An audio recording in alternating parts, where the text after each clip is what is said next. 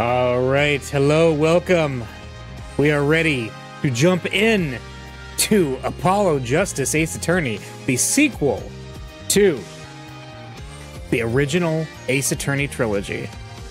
So this originally came out in 2007 and was intended originally by the creator of the Ace Attorney series to be a complete spin-off with no relation at all to the original trilogy. So initially, he did not want to do a follow-up and felt like the trilogy spoke for itself. Capcom came along and said, this makes a lot of money. This makes a lot of money. So whether you like it or not, we're going to be making a sequel. And he said, okay, fine. And then said, but this needs to be a spin-off entirely unrelated to the Phoenix Wright storyline. And we'll see how well that worked out here in just a minute. So, we have the three games here. We have not the museum. We have Apollo Justice Ace Attorney, which is the first game. Well, hello there. Welcome. And then we have Ace Attorney Dual Destinies and Ace Attorney The Spirit of Justice. And note how these say Phoenix Wright Ace Attorney rather than Apollo Justice. So there's a little hint on how well the whole not being connected to Phoenix Wright worked out. But the first game is Apollo Justice Ace Attorney, which is the first proper Ace Attorney game that was fully made for the DS, the Nintendo DS. So some of the stuff that, if you were following along in Case 5 of the first part of the Phoenix Wright trilogy, some of the stuff about examining evidence, doing fingerprinting and stuff that was DS exclusive, we're going to see a lot more of that. And then the later two titles were properly adapted with 3D. So for those of you who are OGs and saw my playthrough of the Great Ace Attorney Chronicles, they're going to be a lot more similar to that. But anyway, let's get started with Apollo Justice Ace Attorney, and we will begin the next set of the trilogy.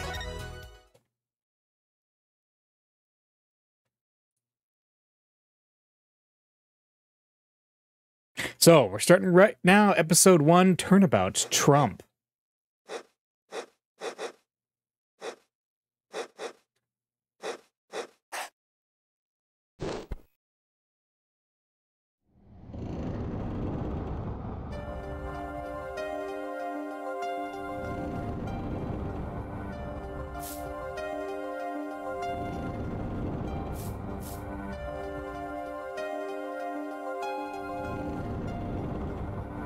Showdown time.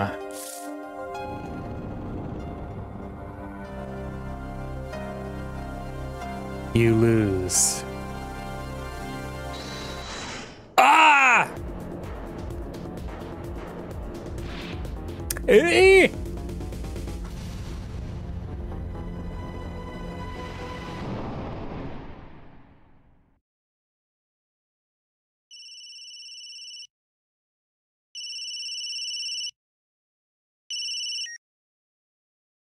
I seem to be in a bit of trouble.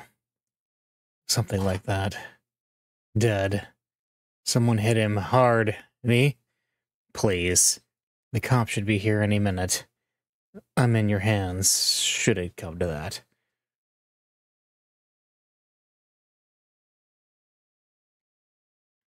Oh, we're in court. April 20th, 420. 9:37 a.m. District Court, Defendant Lobby, number 3. Panicked. Palm sweaty. Mom spaghetti. I can admit it. I'm nervous. Ah, good morning. Good morning, sir. You look tense, Justice. Wound up tight. Wound up, sir? No, I'm loose. I'm fine. That screeching noise. Is that your voice? I suppose it's to be expected. Your first trial, and it's a homicide. I guess justice doesn't start small, eh? I'm fine! I got up at 5 a.m. to do my Chords of Steel voice workout. I'm fine! Ah, that explains it. I did detect a certain rasping quality to your screech. I overdid it again. As you know, your client today is a good friend of mine. I wouldn't want to let him down, if you get my drift. Drift gotten, sir. I'm all over that drift. As it happens, I dined with him the night of the murder. We can't let this case fall through. Yes, I'm fine, sir. One more thing. Don't say you're fine quite so much. People might take you the wrong way. I'll be preparing our case. You might want to introduce yourself to the client.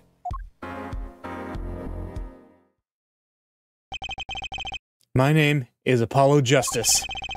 If it isn't clear already, I'm a new attorney, and today is my first trial. Not that I'm worried or anything. The defendant has been accused of murder. My boss wants me to help him out, of course, and so do I. I mean, there's no way he did it. Not him. No way.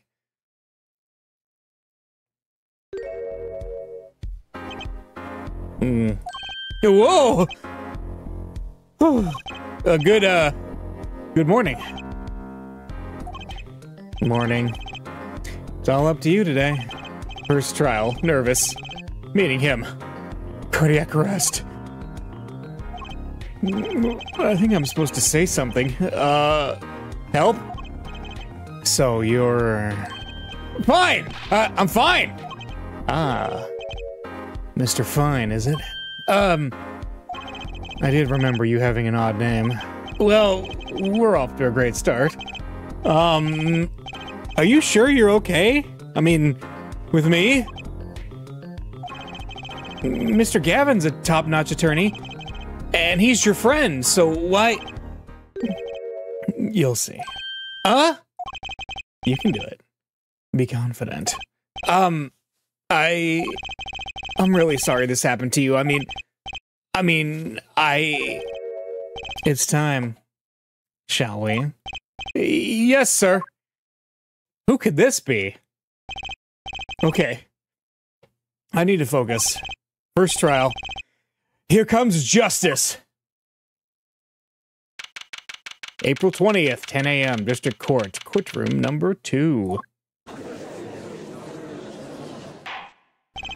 The court is now in session. That's right, we're 7 years later and the judge is back. And he will be with us through most of these games.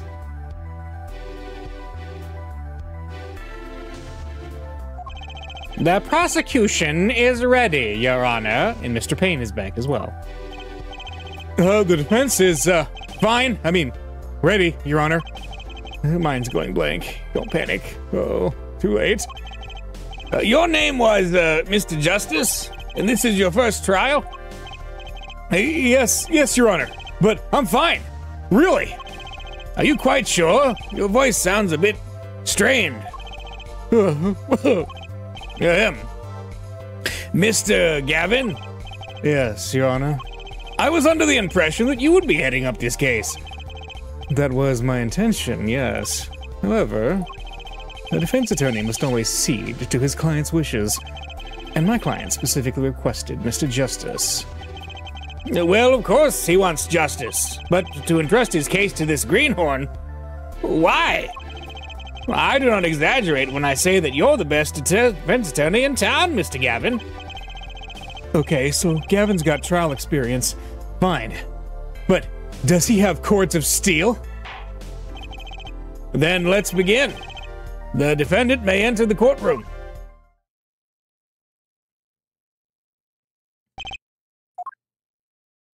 This is truly an unfortunate turn of events.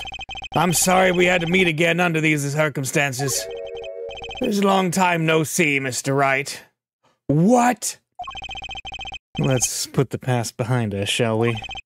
These days, I'm merely Phoenix Wright, piano player. Mr. Wright, how could this have happened? I won't speak of it further, then. If the prosecution would be so kind as to explain the charges, Mr. Payne. To think, I saw you enter this room a fresh attorney, and now I'll see you leave in chains. Winston Payne. Subtle as ever, I see. Ahem! The crime occurred at the Borscht Bowl Club, a Russian restaurant. The defendant, Phoenix Wright, took the victim, a customer, and he hit him, wham, on the head, smack, killed him cold. A customer at the restaurant, you say? And the defendant, you say he was the pianist for the club, it seems. Phoenix Wright, a pianist? This is the weapon that took the victim's life. A bottle of grape juice. Grape juice is apparently our defendant's drink of choice. The court accepts the deadly bottle as evidence. Deadly bottle added to the court record. Something to note, Justice. All evidence is filed in the court record. Make a practice of checking it frequently. The court record? Right. I've heard of that. Use the E key to look at the evidence so far. I'm confident in your ability to handle this. Right, just use E. Sounds like it's time for some hands-on action. Okay. Oh man, I just hit the E key. I feel amazing. In this moment, I am euphoric because I hit the E key. Attorney's badge. How long did I yearn for one of these? Just putting it on makes me feel ready. Smith's autopsy report. The time of death was around 2 a.m. April 17th. Death caused by single blow to forehead. Okay. Crime photo. Let's take a look. So that's our victim, and then there's the table. Okay, and the bottle that apparently killed him is sitting there. And the deadly bottle, grape juice bottle used as the murder weapon, bears the defendant, Mr. Wright's prints. Juice bottle applied directly to forehead. You know, it's not quite the thinker, is it? Let's see. Christoph Gavin, age 32, boss at Gavin Law Offices, a first-rate defense attorney, and my trusted mentor. Phoenix Wright, age 33, pianist at the Borscht Bowl Club, formerly an ace defense attorney of some renown. Shady Smith, the victim in this case, a traveler, only recently back in the country. Winston Payne, age 61, the prosecuting attorney. For all his experience, he lacks a certain presence. All right. So, the victim was a customer at this restaurant. But just who was this, Shady Smith fellow? We believe he was a traveler, Your Honor. A traveler? According to his passport, he had been out of the country for a number of years. He had only returned to this country recently, though his place of residence is unclear. And he had some sort of connection with the defendant? That, too, is unclear at present, Your Honor. We believe they first met at the Borscht Bowl Club on the night of the crime. If they'd only just met, then why murder? Perhaps the victim slighted the defendant's piano playing. That doesn't appear to have been the case, no. The motive had nothing to do with the defendant's lack of playing skill. At least not piano playing. I'll let this photo explain what I mean.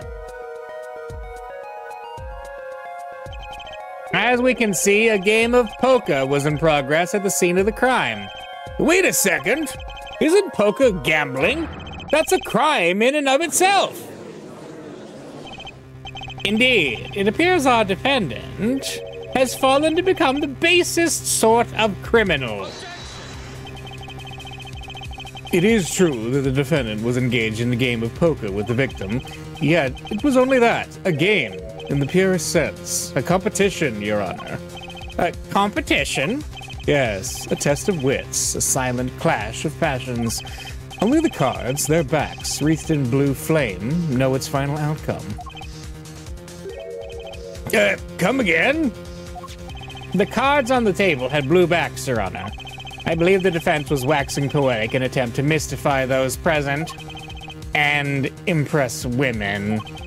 That will be our first order of business here, then. Impressing women, that is. To find out more about this fatal game of cards. Very well, defendant. You will testify to the court about the poker competition held the night of the crime. My pleasure. This is it. My first trial. Here goes nothing. Witness testimony. The competition. I am a pianist by trade, yet I can hardly play at all. My real job is to take on interested customers over at the poker table. The room where we play and the competition in there are the club's main attractions. The rules are simple. We play a game of poker using 2 decks of cards. That's all it is, a game. And our customers are happy. A pianist who can't play a piano. Better than a defense attorney who can't defend. Very well. The defense may begin the cross-examination. Right, Your Honor. My first cross-examination. Don't blow it. Are you all right? You're sweating bullets. Bullets? Where? It's a figure of speech, Justice. Your voice sounds strained and raspy, too. My brain feels strained and raspy, sir. You've watched me perform cross-examinations many times, though you've never done one yourself, have you? You care for a refresher? What to do? Should I ask Mr. Gavin for a refresher? No.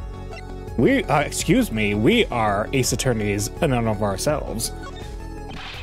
No need for help here, sir. I think I got this one covered. I think you'd better do more than think. You know it or you do not. Is that a Yoda quote? I'm fine! The cords of steel are ready for battle. My weapons, press and present. Find any inconsistencies, any lies in the testimony, and reveal them to the court. That is cross-examination. Learn it, know it, do it. Inconsistencies, lies. Phoenix Wright? As if. Phoenix Wright would never lie, and it's up to me to prove it. Yeah, he'd never lie. He'd never bluff. He'd never BS people. No, never. The defense may begin the cross-examination.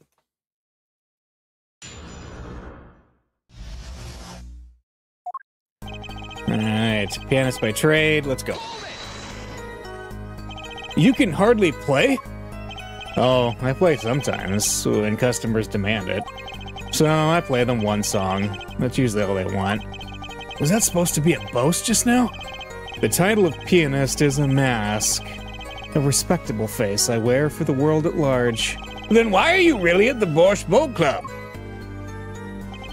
Real job to take on interested customers, yep. They pay you just to play poker? That would seem to be the case. I am a professional, after all. Do I detect pride in that statement? It's just hard for an honest, hard-working member of society like me to imagine.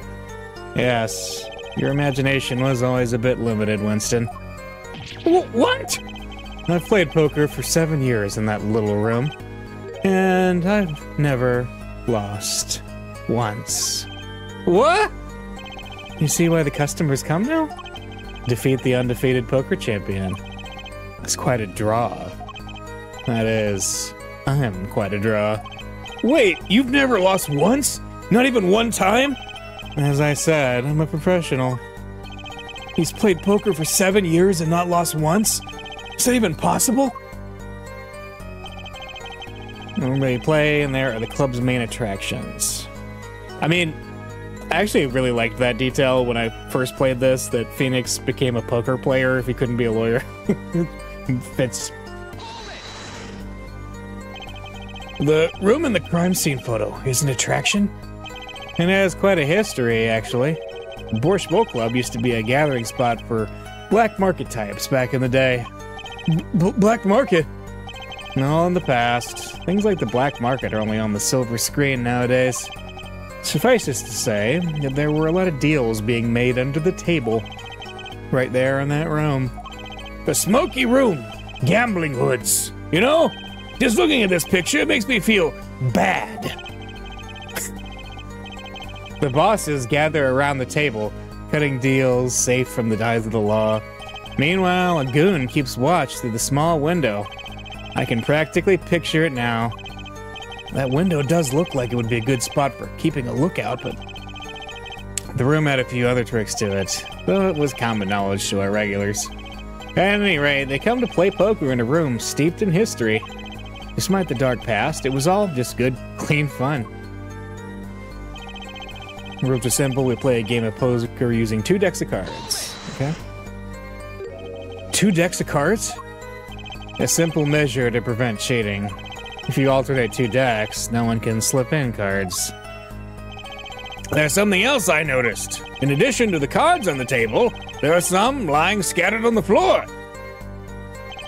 Precisely. Cards on the table, cards upon the floor, each one forming a complete deck. A crime scene painted blue by a sad sweep of cards. It's poetic, really. And perhaps they were playing 52 card pickup. Incidentally, we use 2 types of cards at the club. 1 deck of cards.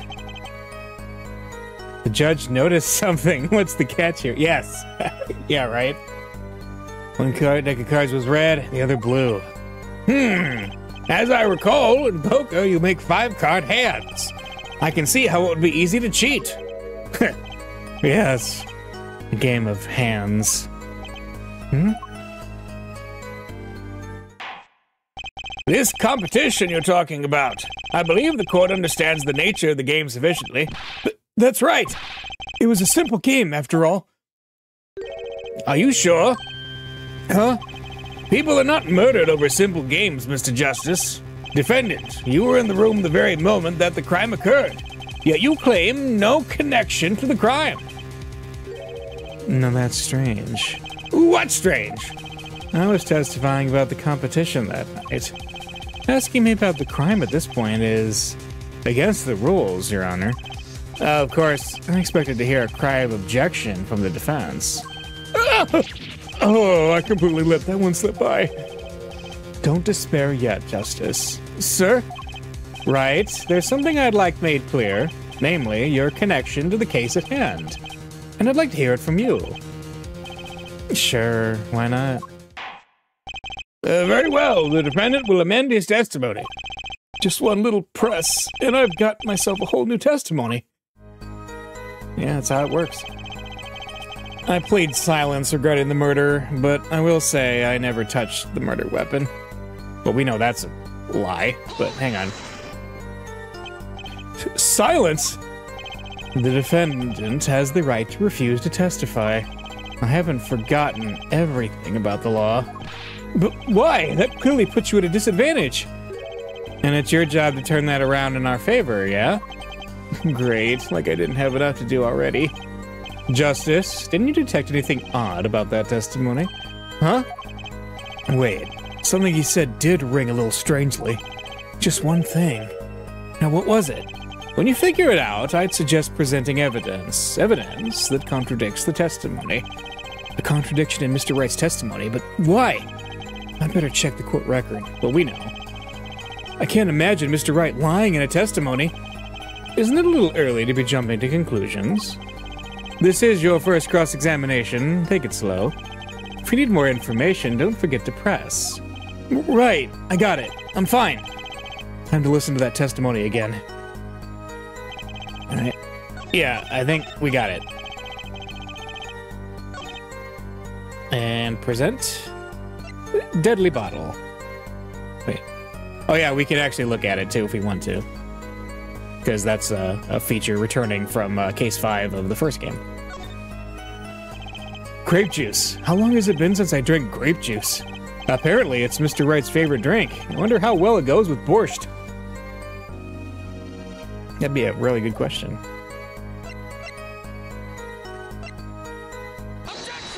There we go.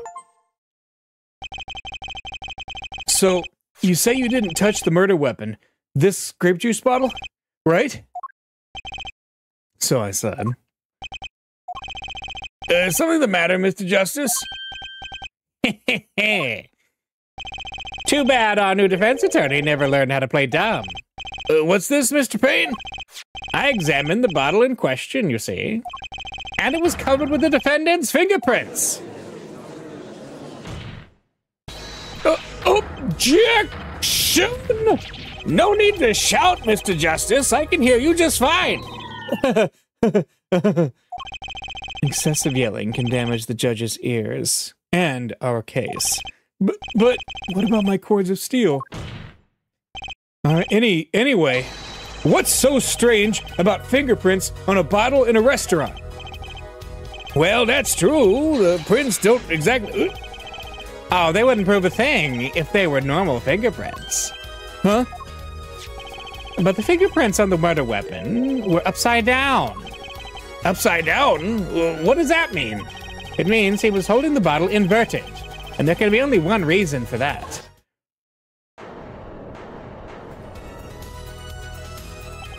Yes. To brain someone with the bottle. Oh! Mr. Gavin, I think things just took a turn for the worse. Oh? I see no problem, Justice. Huh? The only thing that matters is the truth. There's a good reason for everything. You'll see. Defendant! Can you explain your fingerprints on this bottle to the court? I stand by my plea of silence regarding the murder. For now. Not very cooperative, are you? This could hurt your case. I'm sure he's uncooperative because he's hiding something. There must be some reason. Your Honor, you seem to have forgotten something. And what might that be, Mr. Gavin? On the night of the crime, who was it who reported the murder to the police? Who reported? Well, that was the defendant, Mr. Wright. But still, that... Really? Yes. Well, according to the case file, the murder was reported from near the scene by a call from the defendant's cell phone. Near the scene? Let's take a look at a diagram of the murder scene, shall we? The victim was murdered in a small room in a basement, 2 floors down from ground level. Of course, cell phones can't get reception so far down. The defendant used the stairs in this hallway to go above ground. The call came from the 1st floor of the restaurant. I see. And this is the phone that made the call? Wright's cell phone added to the court record. Okay, used by the defendant to notify the police from the restaurant's 1st floor. Cool. The defendant could have just fled the scene of the crime if he so chose. Yet he fulfilled his duty as a citizen and reported it to the authorities. And you claim he is being uncooperative? Nice save, Mr. Gavin. We better not waste this. I think the prosecution has toyed with our client enough for the time being. Toyed? I assure you, no one is more serious about... What was it you said? The defendant was in the room the very moment that the crime occurred. How can you possibly know this? That's a good question. How indeed? The answer is simple, Your Honor. The prosecution has a decisive witness. You're as good as they say you are. So someone else was in the room the night of the crime. That must mean they witnessed the crime. Everything up till now has been a warm-up, Justice. Are you ready? Very well. The prosecution may call its first witness to the stand.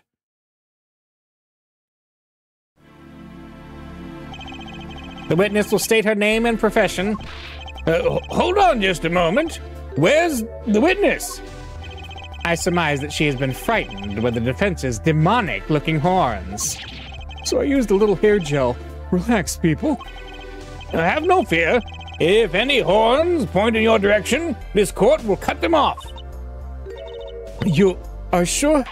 I swear it on my gavel. Please, come out. Isn't violence against hair a crime, Your Honor? Well, if you are sure it is okay.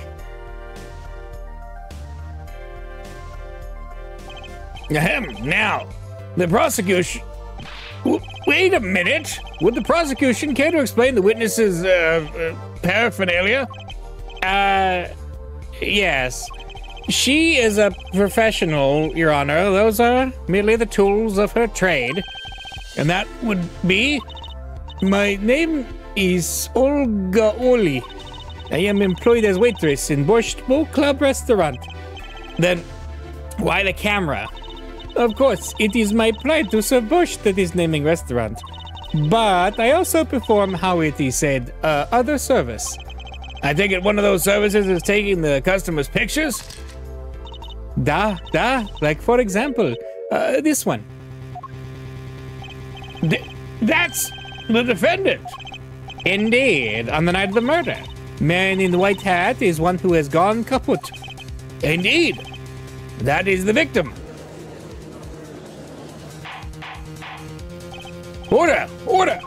This is quite a piece of evidence to casually drop into our laps. It is the same way as I drop cold bowls of borscht on laps of customers, casually. I was hoping the other person would be Maya, but I'm sure she's coming. Yeah. Then the court will casually accept this new evidence. All right, Olga's photo. Now, witness, where were you at the time of the murder? I was in room, the hideout, we call it. Excuse me? The hideout? It is the room where famous gangster Bad Guy was arrested. His room where murder took place. What? You look about their supplies. It is lovely. I will post my courtroom door later for you. Da. Photos will be numbered, and you will write which ones you want copy of. So, there were 3 people in the room at the time of the crime? The victim, Shady Smith, Mr. Wright, and Olga Orley, our witness.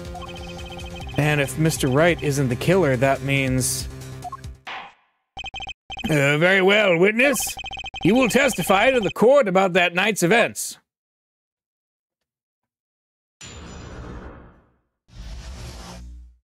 That faithful night. That night, customer asked me to deal cards for game. It was cold. Both players played with hats on, da. The victim, he plays whole time with his hand on locket at his neck. Then last hand is done, but something terrible has happened, da. That man flew at victim and is strangling him to death. Incidentally, who won the game? Isn't it obvious? The winner was the victim, Mr. Smith. That's ridiculous. Because Mr. Wright can't lose. Justice. Maybe you can come up with a more legitimate objection. But he hadn't lost in 7 years. Take it from me, kid. It happens. I didn't lose a case my first 7 years as prosecutor either. Incidentally, I have some evidence here.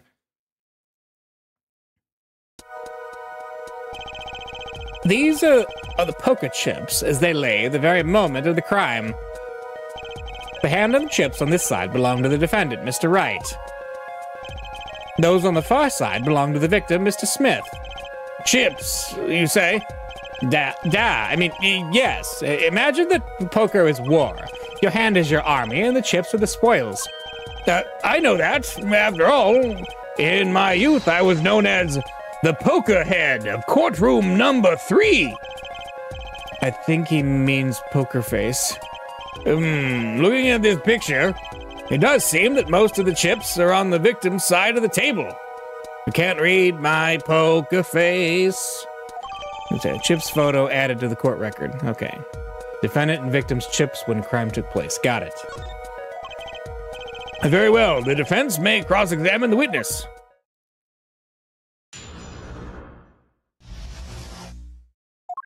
Okay. Hang on a second.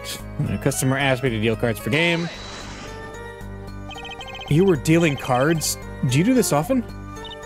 Duh, I am doing this. If customer wishes it, I serve anything. Borscht, cards, more borscht. It is my work. It is good to hear of a place that hasn't forgotten the meaning of service.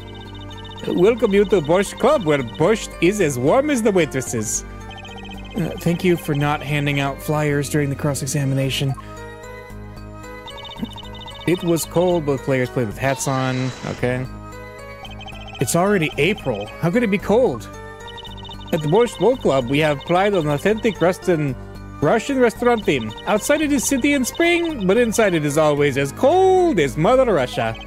No way am I going there. When it comes to hot borscht, cold is best seasoning, da. The victim, he plays whole time with hand on locket at his neck. His locket? I believe it was good luck charm, da. He gripped it many times as he played that night. Yes, he must have felt as though it might carry him to the moon and the stars. Though if it was small enough to fit around his neck, it wouldn't have much lift. The defense would like a clarification. This is a locket we're talking about. I mean, a pendant with a picture in it, right? Not a rocket? Of course, I knew that. It was probably a pendant shaped like a rocket. That's why she called it that. No, a locket's a locket. It doesn't matter what... It's considered bad form to poke fun at the hard of hearing in our society. But hearing, or hard of understanding. So, what happened next? Last hand is done, something terrible has happened. We're taking this thing to the moon. Something terrible? The defense will refrain from needlessly shouting. Sorry.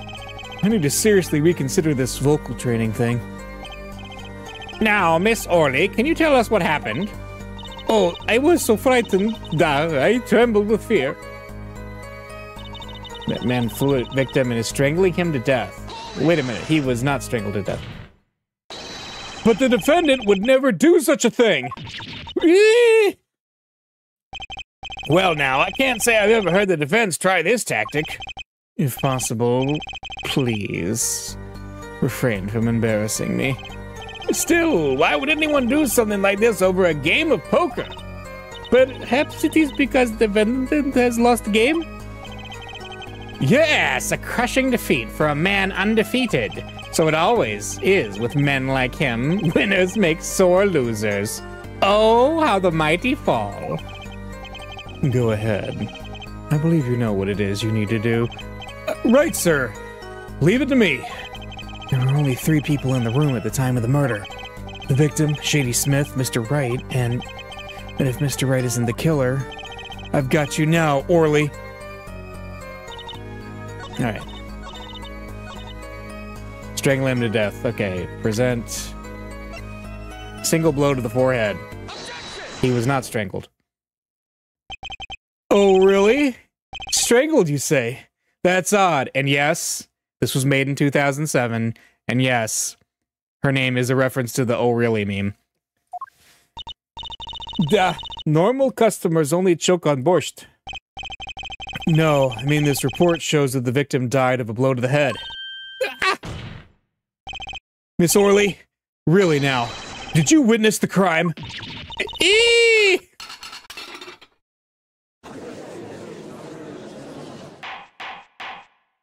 Looking at the picture, it doesn't seem like he was hit. He's still wearing his hat and everything.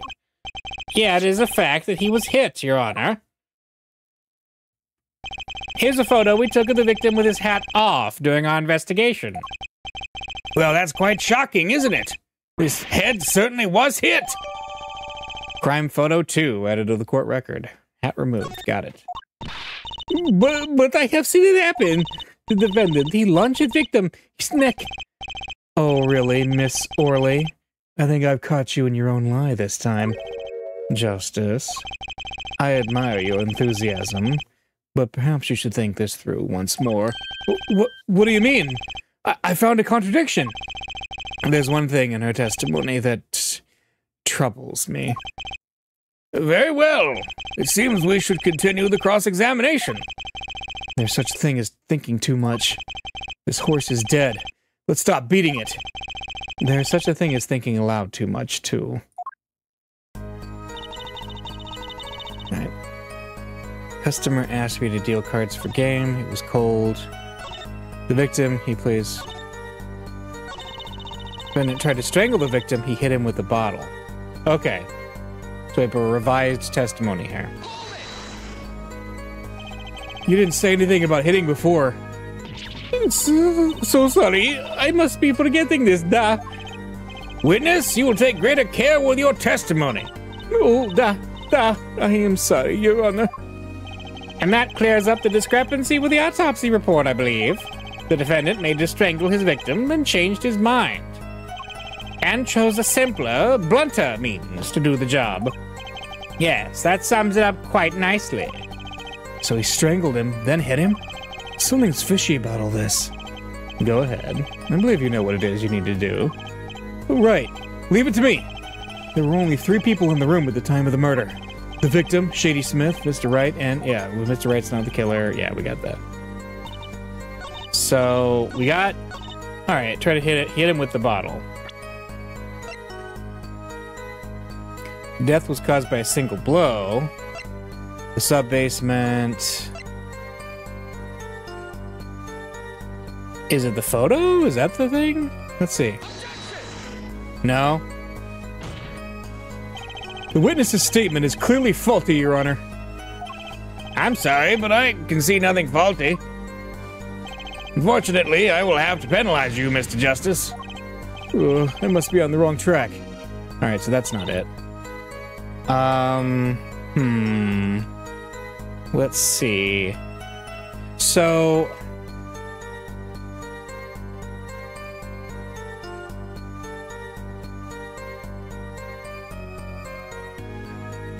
let's look at our evidence again.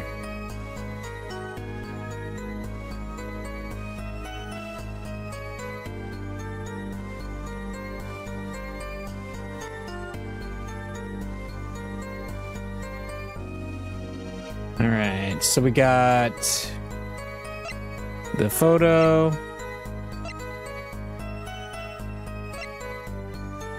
Is there anything else weird that's going on? So that's not it, but let's see. Yeah.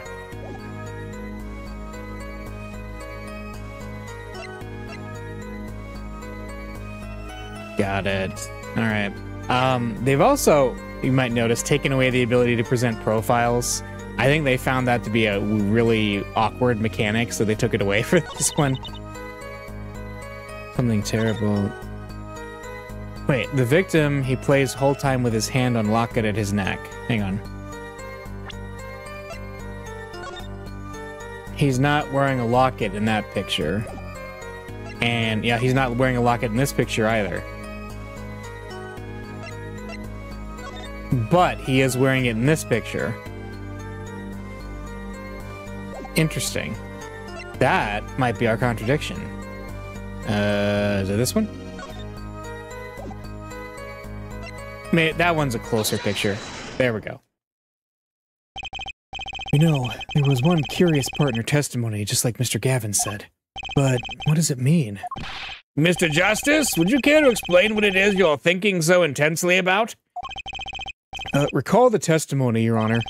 The victim played with his hand on locket at his neck, I believe she said. I hope you aren't about to raise an objection to the witness's grammar. No, but look at this photograph. Do you see a locket on the victim's neck? Well done, Justice. I'm impressed. I knew you'd be able to handle this. But what does it mean? If we are to believe this witness's testimony as is, then the locket disappeared following the victim's death. Lockets don't just disappear, Your Honor. It's quite simple when you think about it. If the locket is gone, someone must have taken it off, no? Taken it off? Wait, you don't mean... The defendant wasn't strangling the victim at all. He was taking off his locket. Wouldn't that explain it? Ah! Defendant, what do you have to say to this? Say... Yes? I just noticed this, but... You have something hanging around your neck, don't you? Oh, you mean this? Yes, it's a locket. With a photograph inside. A photo of my daughter.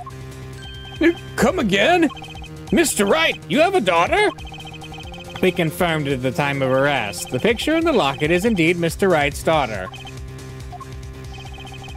So Mr. Wright has a locket too?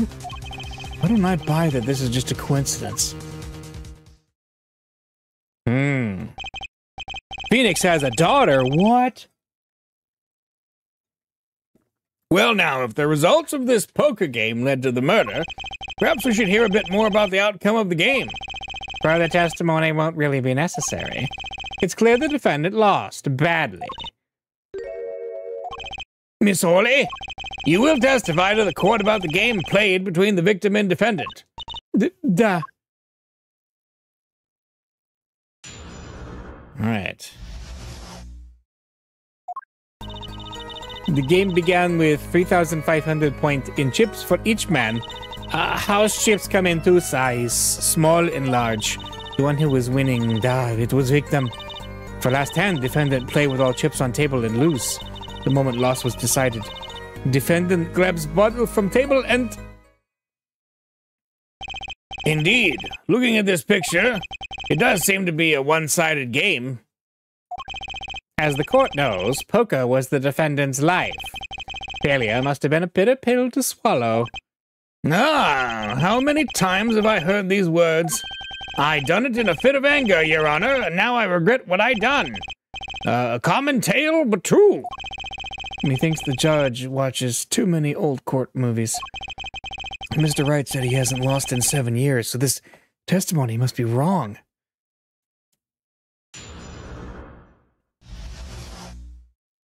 Serious competition. Okay, 3,500 points and chips for each man. Got it. Were those the usual starting points? Were any special rules used? No, not special. Usual game. Usual rules. If each man began with 3,500 points, then the total would be, exactly 7,000 points. Please, this isn't calculus. It's not even long division.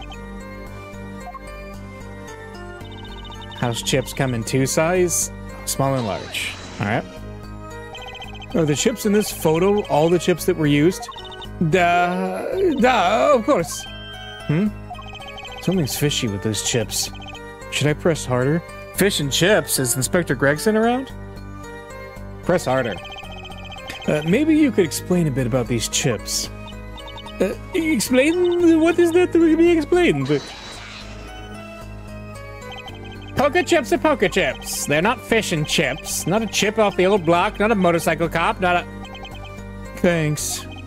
Now that I've pressed her, I better ask something. What are these chips worth? Are they in dollars or rubles even? Yet, as I have been saying before, it was game, not gambling. Hard perhaps for capitalists to understand. Two types of chip, 100 points chip and 1,000 point chip. It is not money, da? Justice. Sir? Don't you find her comment interesting? In more ways than one, sir. I'd have it added to her testimony myself. Well, does the defense want the witness to add to her testimony? Yes. Yes, I do think this deserves further scrutiny. Add it to the testimony. Wish I knew where I was going with this. Very well, witness, if you would be so kind. Your Honor. One kind of chip is worth 100 other kind, 2 in all. Okay, hang on a second. Let's add this up then. So there should be 7,000 points, right? So 1, 2, 3, 4, 5, 6, 7, 8. That's 10,000 points right there. If they're 1,000. One kind is worth 100, the other is worth 1,000. Yeah, this doesn't add up. We're gonna present. You sure it was the victim who won? Absolutely sure? It seems our new attorney is a bit confused. A glance at the picture is enough to tell you who won, if you're not in kindergarten. Just for safety's sake, could you explain the problem to the court? Of course, Your Honor. In this photo, I see small chips and I see large chips. Tell me, which were worth 1,000 points? Why, the big ones, of course. Duh! Oh, I thought so too. But then the totals don't add up. The totals? Let's review what the witness told us. Each man started with 3,500 points in chips, and the combined total value of the chips was 7,000 points. Yes, if my calculations are correct. Let's see, 3 plus 1, carry the 5. They are, Your Honor. Now, look at this photo that allegedly shows all the chips. If the big chips are worth 1,000 points, and the small chips are worth 100, and you add them up, how much is it? Do it yourself. You aren't in kindergarten, are you? 10,600 points. The chips don't add up. This clearly contradicts the witness's testimony. But why? How could this be? Exactly, Justice. Now that you know the what, you must determine the why. Right. There's only one possible way to explain this contradiction. The starting points were wrong, the chip count was wrong. Both were right.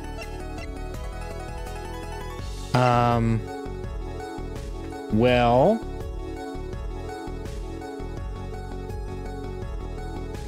Oh, wait. Yeah, it's right, it's just the values are off. Yeah. Each man began the game with 3,500 points. If all the chips are indeed shown in this photograph, then there can be only one answer. Well, what is it? The value of the chips was the other way around. What? Want to know what I think? The small chips were worth 1,000 points, not the big ones. Madness! Utter madness! Show me that photograph of the chips again. There are 6 small chips and 10 large chips. Why, that does make 7,000 points when you add them up. Excellent work, Justice. It's almost as though you figured it out by yourself. Well, I'm just glad I was the one who said it. But wait! The value of the chips may be different, but that changes nothing. Indeed, the victim did have the larger number of chips still. Exactly. If the small chips are 1,000 points and the large chips are 100, let's do a little math. Add up the points for each side of the table. The victim, Mr. Smith, had 2,900 points and the 4,100 points. Well now, it seems that Mr. Wright was winning that night after all. That's impossible. My client had even less reason to kill the victim. After all, he was winning! Yeah! Now, Miss Orley, you must have known the true value of the chips, since you were there at the scene of the crime, weren't you? Yeah.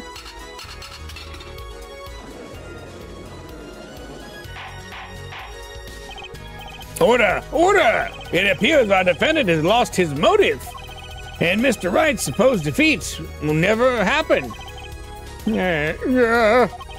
We must now ask ourselves, will we can trust the Excuse me, what is it, Miss Orley? I did not want to be saying this, but actually, you see, You see what, Miss Orley? What did we see? in the last hand, there was cheat. A cheat? You don't mean a trick? Wait, do you mean a scam? They're all the same thing. Yes, there was cheat in last hand. That is why game ends with chips as they are. Great, just great. First we have lying and now cheating. Well, this case certainly has taken a turn. Pretty interesting. Witness, you will please testify to the court. Tell us about this cheating in the final hand. Witness testimony. The last hand, both men had full house. There is 4 of each card in deck from ace to king. If you look at both men's hands, cheat is more obvious. The next moment, game becomes argument. The defendant's trick was exposed. He took bottle in his hand. Poor Mr. Smith.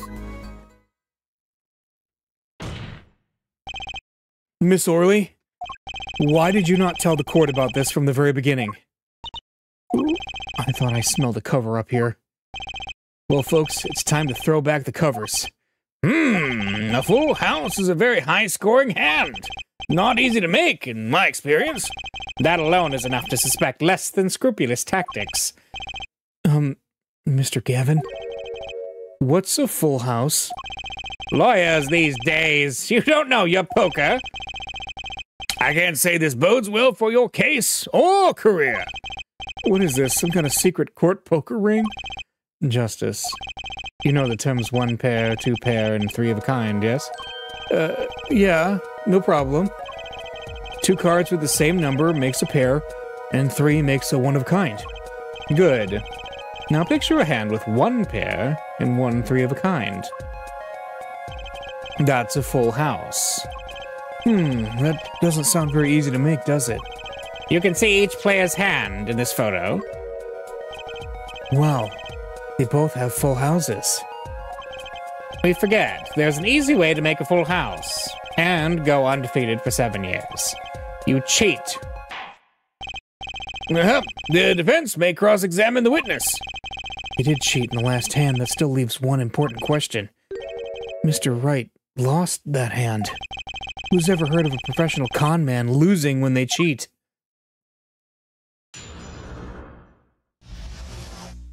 The final hand. And both men had full house, okay? Just how hard is it to make a full house anyway? It is quite hard. It is making a pair and a 3 of kind at the same time. I guess that's right. Very difficult to be sure. You can take my word as the poker head of courtroom number 3. Very difficult, but is not impossible. Okay, full house hard. This line of questioning, a waste of time. There's 4 of each card in deck from ace to king. Okay. 4 of each card, you say? There is 1 spade, 1 diamond, 1 heart, and 1 club for each card. It is interesting fact that this number 4 comes from number of seasons.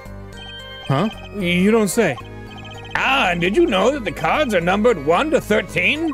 And all the cards in a deck, you get 364 a year. Huh? You don't say. Wait, isn't that 1 day short? That's why each deck has 2 jokers. They say the second joker stands for the leap year. Thus you have a perfect representation of the year. All in a deck of cards. Huh. You don't say. We're gonna be in this courtroom for a year if it keeps going like this. You look at both men's hands, the cheat is more obvious. How was it clear? Well, the defendant, he played a 5th ace. A 5th ace? I still remember both hands very well. Mr. Smith's hand has 3 aces. And Mr. Wright's 2. Obviously, cheating was afoot. Or perhaps I should say, a hand. Your Honor, perhaps this can be added to the testimony without Mr. Payne's joke. Very well. The witness will add this detail to her testimony, please.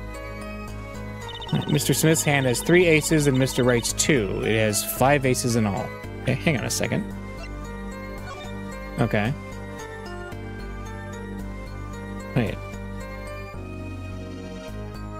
I don't see that. I see 4 aces. 3 aces? No.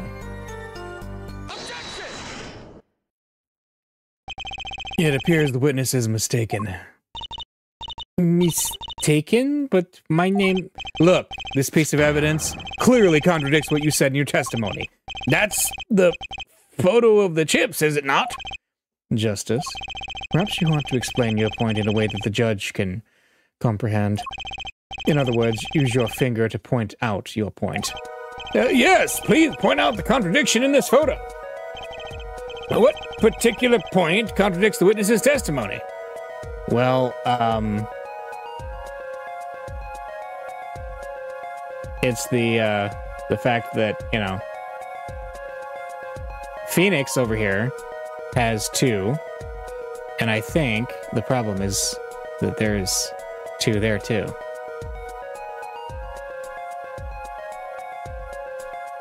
So, over here. Miss Orley, in your testimony, you made the following claim. Mr. Smith's hand has 3 aces. But as you can clearly see, the victim's hand only held 2 aces. Well, maybe the witness was simply confused. Perhaps it was the defendant's hand that held the 3rd ace in question. Take another look at the evidence.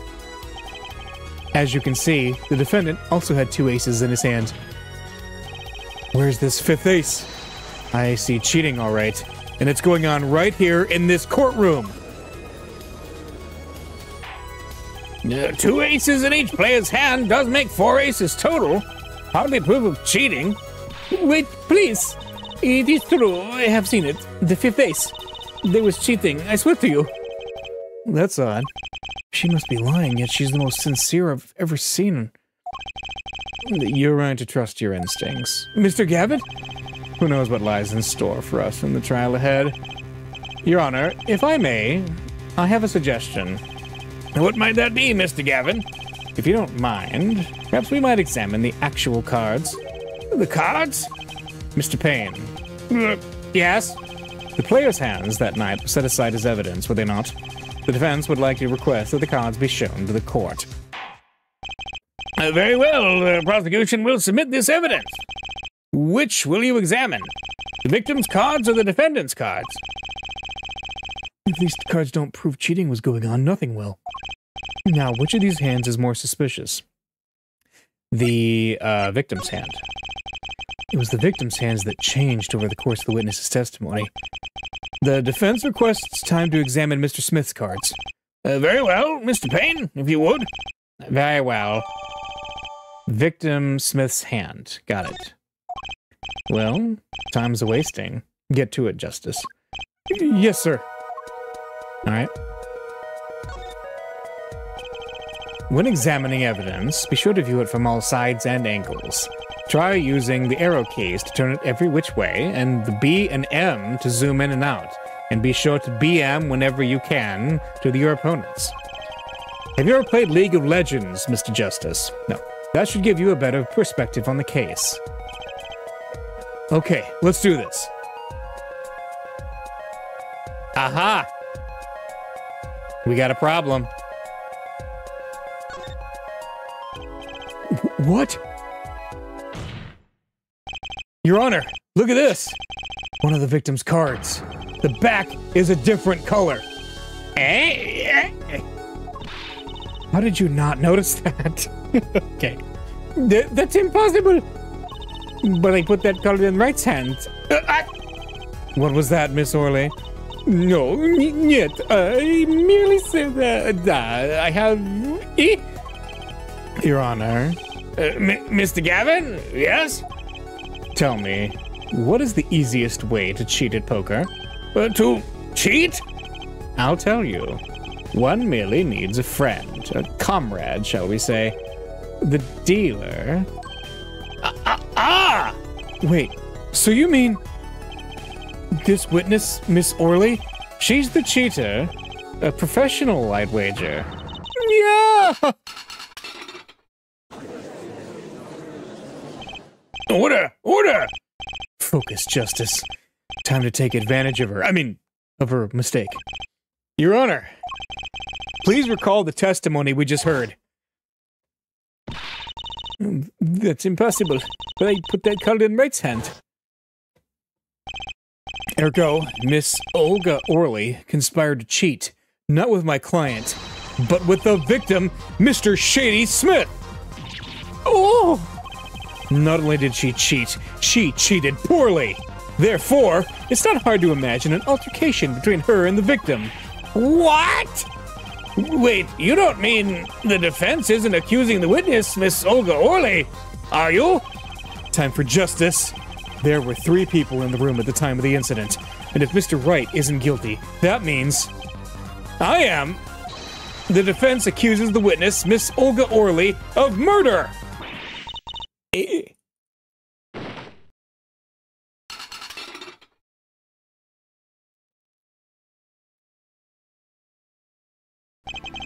Mr. Payne, where is your witness, Miss Olga Orley? It appears she has lost, consciousness, Your Honor. Mr. Justice? Your Honor? It seems you've presented a new possibility to the court. One suggesting a connection between the witness and the victim, Mr. Smith. And that means? This court cannot pronounce a verdict for the defendant at this time. What? I did it. I held out. I see no point in prolonging the trial this day. The prosecution will need to make further inquiries.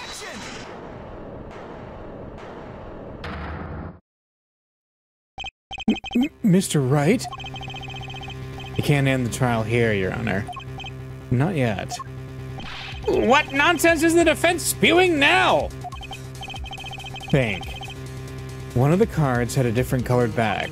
Don't you wonder what it means? What are you doing, Mr. Wright? Raising objections right when you're about to get off the hook? Ridiculous! Mr. Payne, you of all people should know, Mr. Wright has a talent for the ridiculous. Well, not wrong. Perhaps we should get to the bottom of things. Let's clear up the facts about the game that fateful night.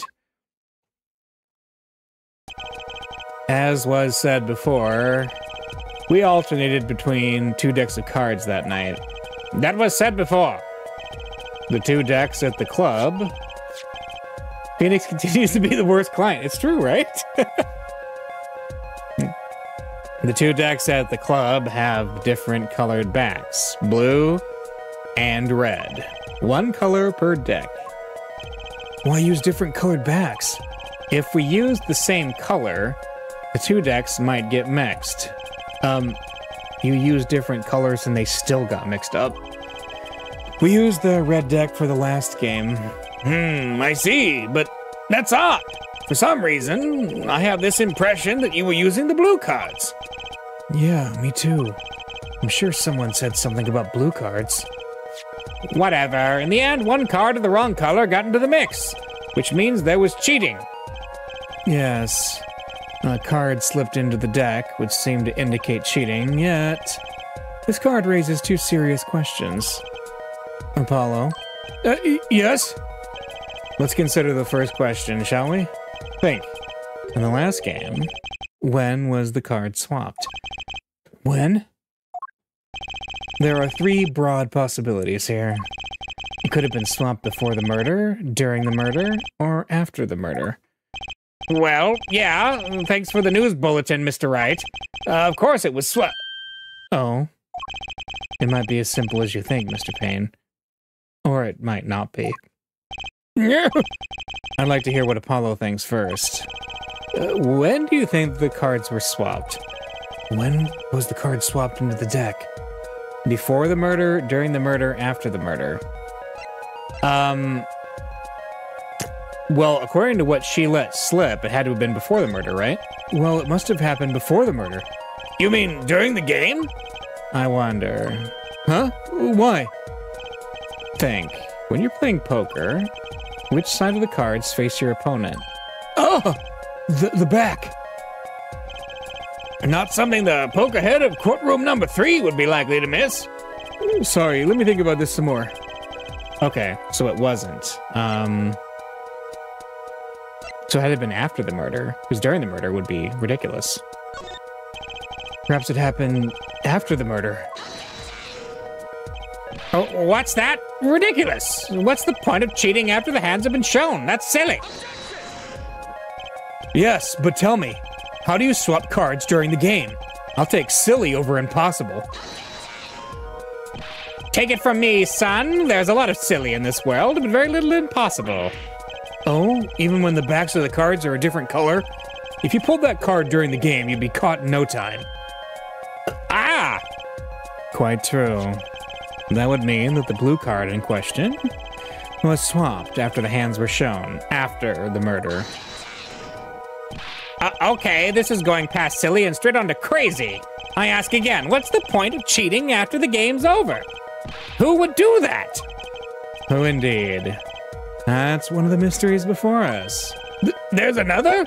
Yes, a simple yet decisive question must be asked. Who swapped the red card for a blue card? Who? The game and murder is done. The victim is dead. Only 2 remain in the room, alive, that is. The defendant, Phoenix Wright, and our witness, Olga Orley. Okay, so who was it that swapped the red card for a blue? Olga, right? Wait, must have been Olga Orley who swapped the cards. She was trying to cover up evidence of the cheating. That does make some sense. Sorry, but there's a problem with that explanation. Huh? The swapped card was from the wrong deck. Yes, blue card was stuck into a red hand. Mixing a card from the wrong deck when the backs are different colors? Remember that you're talking about Olga Orley. She was the dealer. Do you really think she would make such a novice mistake? Actually, I have trouble imagining even the judge making that mistake. Give it a little more thought, Apollo. Right. Okay, so who was it that swapped the red card for a blue? Somebody else. The one who swapped the cards wasn't Mr. Right, of course. And, well, it doesn't seem like it could have been Olga Orly either. What are you suggesting? That's hardly a logical conclusion, I'll admit. As the defense, I think it only makes sense for you to name Miss Orly at this point. Yes, I know. But she was the one who dealt the cards, right? I just can't believe she would make the mistake of swapping the wrong color card. And if the card was swapped during the game, it'd be obvious. Something you'd like to share with the court, Mr. Wright? Oh, my apologies, Your Honor. I was just thinking about how much fun all this is. Fun? How about confusing? I've no idea what the defense is claiming, Your Honor. If the one who swapped the card wasn't the defendant, and it wasn't Miss Orly, then who was it? Yeah, well, that is the question, isn't it? Precisely. Huh? I believe we're about to see this case take a new direction. A new direction? We'll find that, indeed, after the murder, someone swapped one of the cards in the victim's hand. That someone made two critical mistakes. I'm sure you're going to tell us that the first was swapping the wrong color card, because the one who did the swap didn't know two colors of cards were being used. The other mistake was the number on the card. Right, the person replaced the fifth ace with a king. I'm sure whoever swapped it wasn't expecting there to be a fifth ace after all. All they knew was that the game had been won with a full house, so they picked up a king from the table and swapped it in. But there's one problem. According to our case record, this person doesn't exist. True, not until now. But you have to admit the possibility of a fourth person. Though it's more than a possibility. There was someone else there the night at the scene of the crime. What? It had to have been Godot since he can't see red. Oh! I believe the judge spoke truthfully earlier. You do make trials ridiculous, Mr. Wright. This trial is proceeded on one central assumption. Namely, that at the time of the incident, there were only 3 people in that room. I believe this new evidence, shall we say, overturns that assumption. The problem is that you chose to conceal this information from the court. I suppose that's a problem, yes. Court is adjourned for a brief recess. Mr. Gavin, I'll see you in my chambers during this recess. Certainly, Your Honor. Very well. The trial will resume in 20 minutes. April 20th, 11:52 a.m., District Court, Defendant Lobby Number 3. That was quite unexpected, Mr. Wright, to suddenly claim there was another person at the scene of the crime like that. I must ask, is it the truth? Well, now, I think you would know the answer to that. Being mysterious, are we? Sadly, I have no time for mysteries. I'd only ask that you leave the defending to a defense in the future. Otherwise, I cannot guarantee the outcome.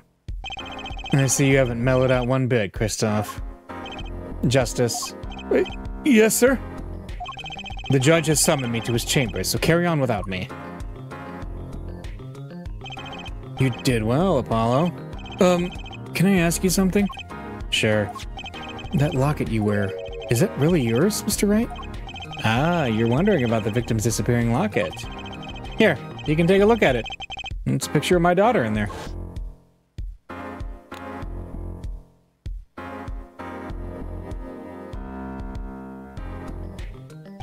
I'm just surprised to hear you had a daughter. Most people are. Perhaps you'll meet her one of these days. One more question. The one who cheated that night, was it you? What do you think? Huh? You know what happened 7 years ago? What I did. It's not unreasonable for you to think I might cheat. I never... Honest, but... It is odd that he managed to go undefeated for 7 whole years. Want to know something? There's only one game where you can be dealt bad cards all night and still win. Poker. Huh? You see, poker is all about reading your opponent. And that way, it's a lot like a court case. Poker is like trial law. Figure out what your opponent's thinking when you win. Well, yeah, but that's harder than it sounds. I think not. Huh? Try as they might to conceal it, everyone reveals their true thoughts in the end. Their body language can become a valuable source of information. You're kidding! That witness, for instance, Miss Orley. She would touch the back of her neck during certain parts of her testimony. Did you notice? No. Come on, who'd notice that? Words, habits, twitches. It's all information for the reading. And that's the secret to winning, Apollo. Someone taught me, and now I pass the secret on to you. But I'm not worthy. I mean, there's no way I'll pick up on these signals. No. You can do it. Huh? You just don't know it yet. What's he talking about? But you will, soon. Ah, almost forgot. One more thing about this case. You should know, I haven't told the truth to anyone yet. What? I knew it. I have my reasons, of course. All shall be revealed.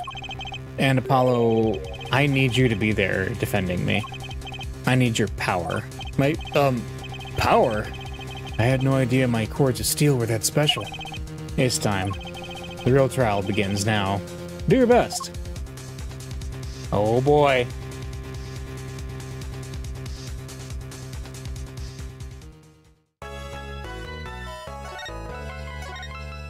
Let's save. Yeah. Continue to the next chapter. Heck yeah. April 20th, 12:14 p.m. District Court, courtroom number 2.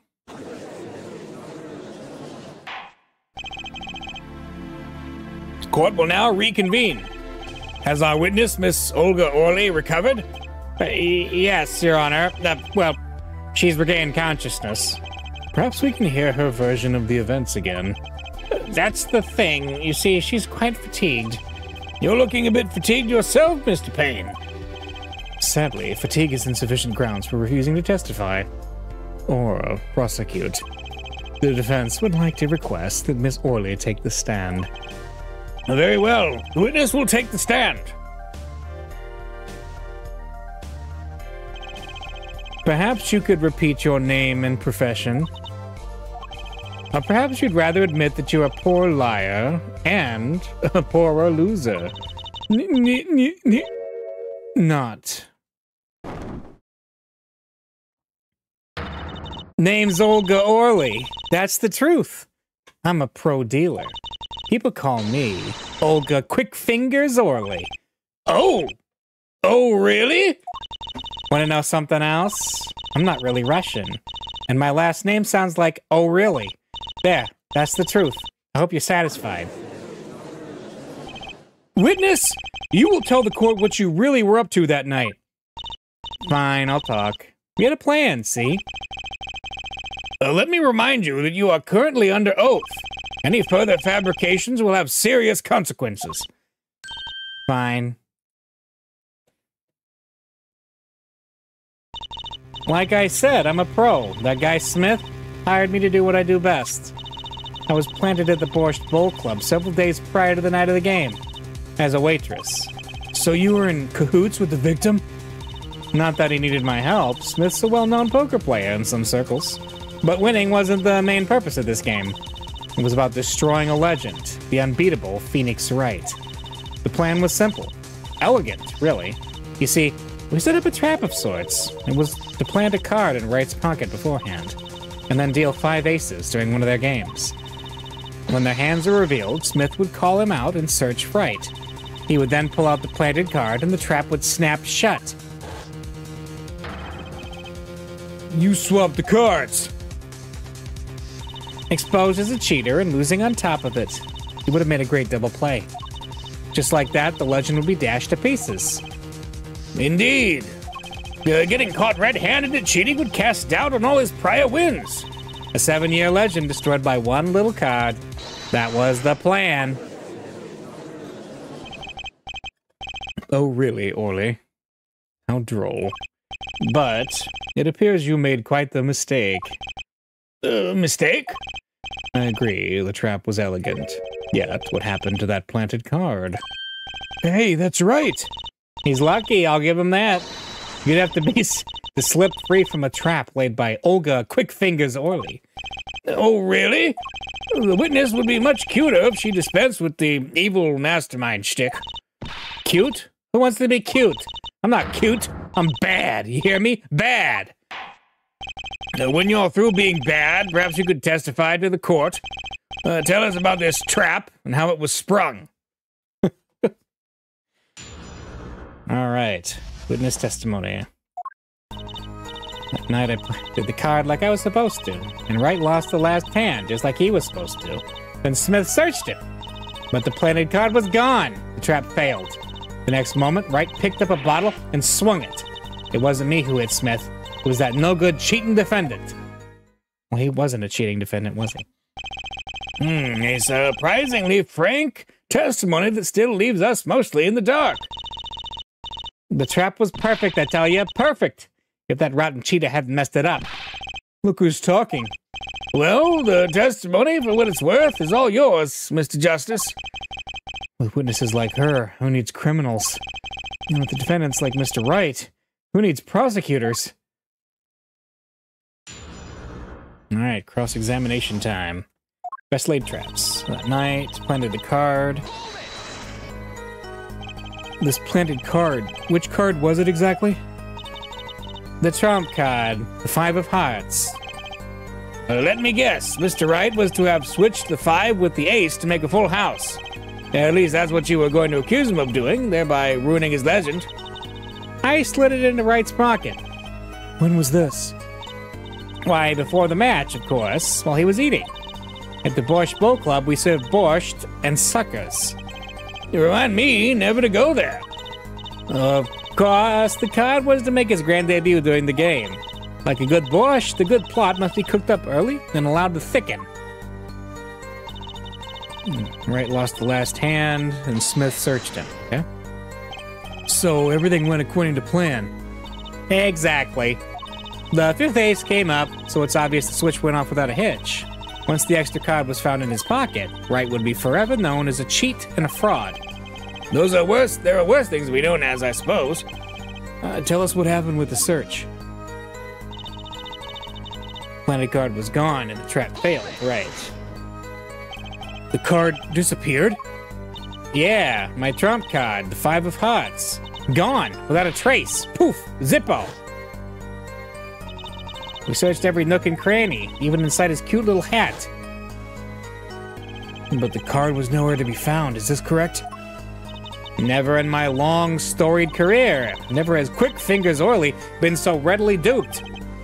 Oh, really? So, what did happen to that 5 of hearts?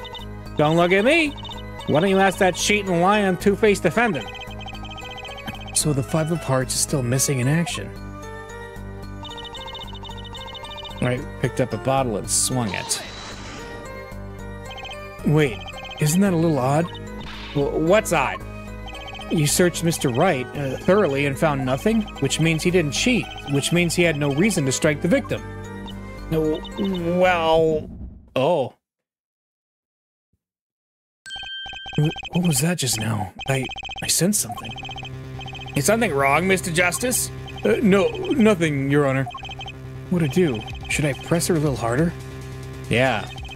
Miss Orly, you're hiding something. What are you talking about? Me? Quickfingers Orly? Hide something? The defense will refrain from baseless accusations. I have one question for the witness, then. You say you saw the moment the defendant hit the victim. Is this true?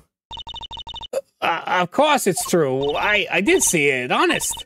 I saw it when Mr. Wright hit him. With my own eyes, I saw it. What's this weird vibe I'm getting? Nick slipped a Magatama into Apollo's pocket. That witness, for instance, Miss Orly, she would touch the back of her neck during certain parts of her testimony. Did you notice? Touching her neck, was it?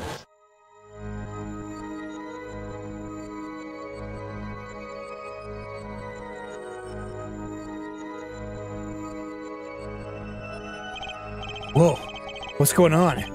The sensation. It's coming into focus. There, that twitch. It's so clear. It's like I could perceive her habit like I couldn't before.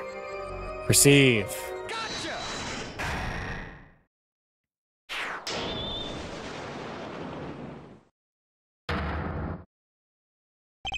Miss Orley, perhaps you are unaware of this yourself. Unaware of what? Whenever you get to a certain part of your testimony, you touch the back of your neck with your left hand.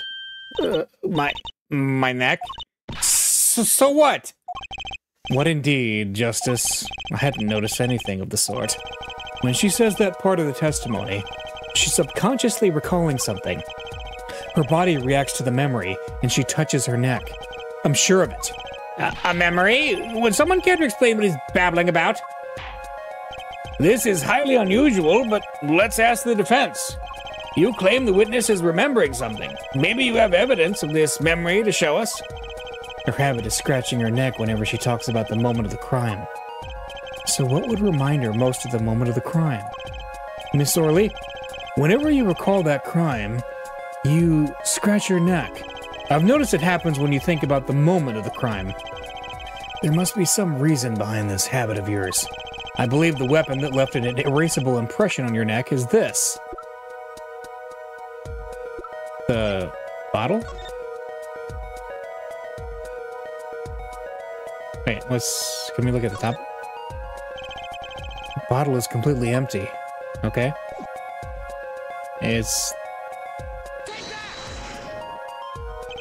Whenever she talks about the moment of the crime, she touches her neck. And what reminds us more of that moment than this bottle? The murder weapon.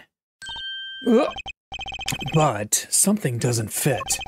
If you were only the witness to the crime, why would that make you touch your neck like you're in pain? What's he talking about now?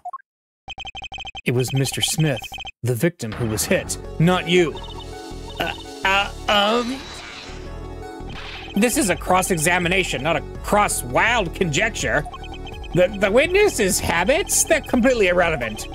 Justice, I'll admit I'm a bit confused myself. This is certainly a unique cross-examination. I'll explain it later. Just trust me. Now's the only chance to break her. Miss Orley, please testify in detail about the moment of the crime. The very moment. Yet, knowing nothing. We know you're not Russian. The witness will testify, please. Now. Bah, fine. He's the one who did it. I didn't let it slip out of my sight until the cops got there. Different personality, but the same testimony. I believe you have her where you want her, Justice.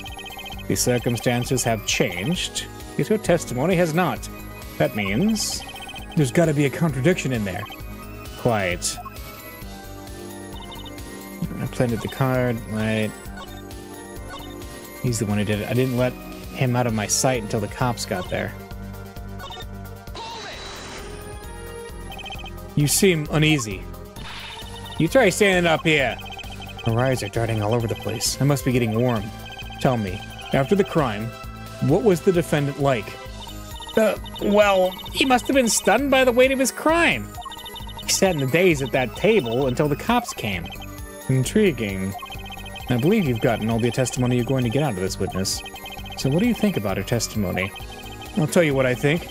Her testimony is it flawed or is it fine? Let's think about that for a minute.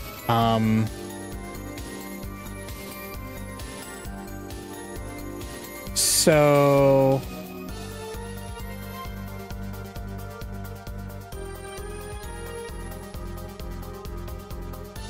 I mean, she would had to have gone upstairs with him when he made the phone call, right? And also, yeah, it seems weird she would keep an eye on it. Yeah. I don't think it's fine. I think it's flawed. It's basically bogus. It contradicts the evidence. What's that? Well, show us this evidence, Mr. Justice. This evidence that you claim contradicts the testimony. She didn't let him out of her sight until the cops got there. I know there's some evidence that contradicts that. Is it the cell phone? Yeah. Miss Orley, we have a record here that clearly contradicts what you said. It states that the police were alerted by a report from the defendant. And we know that the defendant left the room, climbed the stairs, and made that phone call from the first floor of the Borscht Bowl Club. So explain how you kept your eyes on the defendant when he left the room entirely.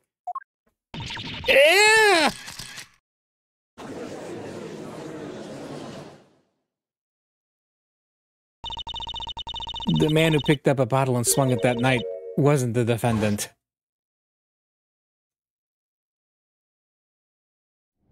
Oh.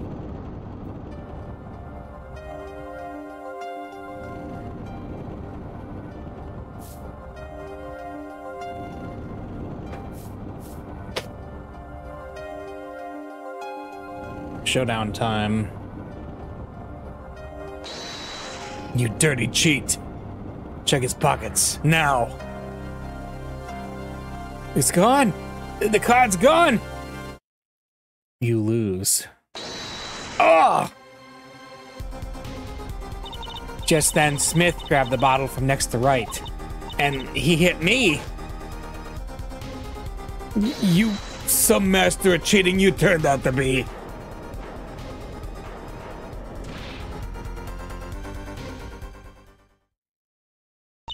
When I came to, the victim was already dead. Is that it? That's why I couldn't reveal who I really was. If it came out that I was in league with Smith, I'd be a suspect for sure. Well, where does this leave us? Madness. This is madness. I'm dreaming. It must have been me who was hit with a bottle, and I'm imagining all of this. It appears our prosecution is at his wit's end. And frankly, I can't blame him. Mr. Gavin, what do you think about this turn of events? Mr. Gavin, sir? I believe that, as the defense in this case, we are compelled to call Mr. Orley Miss Orley a big, fat liar. What? We were in that room the night of the murder, the defendant, the victim, and her. And she has a motive. A motive? Her plot foiled, the witness got into an argument with her client, Mr. Smith. And the denouement of that argument was murder. What? I didn't. I'm no killer. It's a trap. Someone's trying to frame me.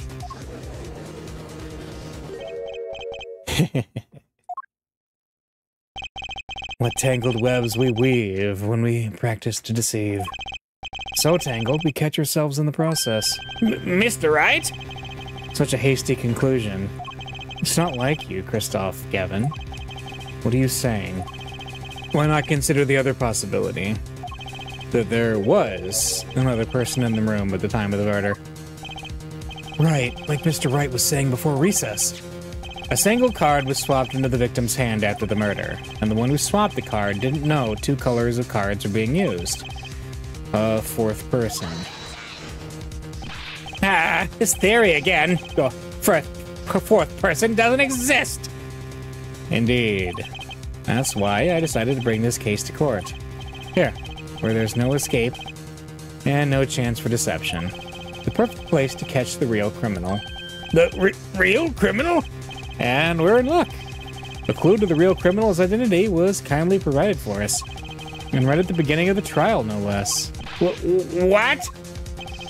Apollo, perhaps you know what I'm talking about. Sorry. Remember what I said. The fourth person who swapped the cards made one critical error. He or she wasn't considering the color on the backs of the cards. Right, but how could such an obvious mistake occur? The cards used for the last game were red. Yet, there is one person here, in our court, who thought those cards were blue. Yeah, I had that impression too, but why? Well, Apollo, think you can figure out who it was? It's not me, I swear. Who is this fourth person? Why do I always get put on the spot like this? I mean, I know. Let's hear what the defense has to say. Who was it? Who thought the cards used in the final game were blue? It was, Christoph Gavin. He's the one who said that. As I expected, your eyes and ears are as sharp as your hair. I was right. Christoph Gavin, you were the fourth person that night. But, of course, Mr. Gavin knows the colors of the cards. How would he? As you can see, the photo of the crime scene is black and white. You can't tell which of the cards are blue, the ones on the floor or the table. But look, you can see the colors in this photo. Yes, but when he said the cards were blue, it was well before this evidence came to light. It is true that the defendant was engaged in a game of poker with the victim. It was only that, a game, in the purest sense, a competition, Your Honor. A competition? Yes, a test of wits, a silent clash of passions. Only the cards, their backs wreathed in blue flame, know its final outcome. Well, Christoph? Mr. Gavin? Mr. Gavin, is something the matter? No, nothing. Excuse me. It was just so sudden. Right? You aren't seriously accusing me, are you? Oh, Christoph? You know, even I'd never take a joke this far. This has gone beyond ridiculous, beyond dumb. This is insanity. The defendant accusing his own defense attorney of murder? I assure you, I'm quite sane. But what possible connection could Mr. Gavin have to the victim? I wasn't aware that I had a connection to Mr. Smith either. Yes, but Mr. Gavin and the victim have never even met. Well, what if they have? Huh? There's a possibility, after all. They may have met that night, before the game started. What are you suggesting? Is this the truth Mr. Wright was staying silent about? Well, only one thing to do. Mr. Wright, the defense would like to request that you testify to the defense would like to request no such thing. Mr. Gavin? Testimonies must relate to the case. How could anything happening before that game of poker be related? I'm not sure I follow, Mr. Gavin. As I explained before, the defense believes that Miss Orley... Am I to assume you speak for Mr. Justice in this? He's the defense, not you. Huh? Mr. Justice, the matter of Mr. Wright's testimony is up to you. Oh, okay. Does the court, in your opinion, need to hear Mr. Wright's testimony? Yes. This was Mr. Wright's strategy. He was planning this all along, and I intend to see it through. The defense would like to request that Mr. Wright testify to the court. And to Justice, you would betray me? Your teacher? I'm sorry, Mr. Gavin. This isn't about loyalty. This is about the truth. Very well, the defendant, Mr. Wright, will take the stand, please. Witness testimony. That evening, Christoph and I had dinner. We sat at the table in this photograph. Shady Smith walked in 5 minutes after Christoph left. When the trap failed, Smith hit the waitress. The girl was not cold, and Smith was uncontrollable. I left to call the police. When I returned, he was dead, blood streaming from a cut on his forehead. That's when I made another phone call to defense attorney Gavin. Mr. Gavin? You were at the Borscht Bow Club the night of the murder? I dined with him rather frequently. And he talked to the defendant on the phone directly after the murder? Quite against my will, I had become involved in a murder. I thought I might be in need of a lawyer, so I called him. You were planning this all along, weren't you, Wright? Just because you wanted to drag me into your little murder trial. The only thing I want is the truth. As I did back then, and now. I thought my office was doing you a favor when we took on your defense. It appears that I was wrong. Very well. The defense may cross-examine the witness. Justice. Sir? He's lying. You're going to expose him. Understood, sir. Mr. Gavin versus Mr. Wright. This can't end well. Why can't I have a normal trial? Cross-examination. All right. Dinner, we sat at the table. You had dinner with Mr. Gavin? Yes, he dines with me at the Borscht Bowl Club quite frequently. We were enjoying a usual dinner at our usual spot, as usual. Usual. I always eat at the table closest to the piano. I see. Where Mr. Smith was sitting. So the plates and such on the table were from your dinner? Indeed. The remnants of my meal with Christoph. We dined for 2 hours, then Christoph left. After that... See, Shady Smith walked in... 5 minutes? So the two of them could have passed in the restaurant during that time? That would have been a fateful encounter, to be sure. Oh, Mr. Wright. What was it you said? Christoph Gavin and Shady Smith may have met? I believe I did say that. Here I was, all nervous about this meeting. And now we hear they just passed in the hall? That does seem a little weak as a pretense for murder. Oh, it would be, if that were all that really happened. Come on, Mr. Wright. What are you hiding this time? The trap failed. Smith hit the waitress. About this failed trap. This is the same trap that Miss Olga Orley mentioned? Right, yeah, the plan, elegant, really. The trap, plant a card in Wright's pocket beforehand. Yeah. Their hands were revealed. Smith would call. Yeah. Yep.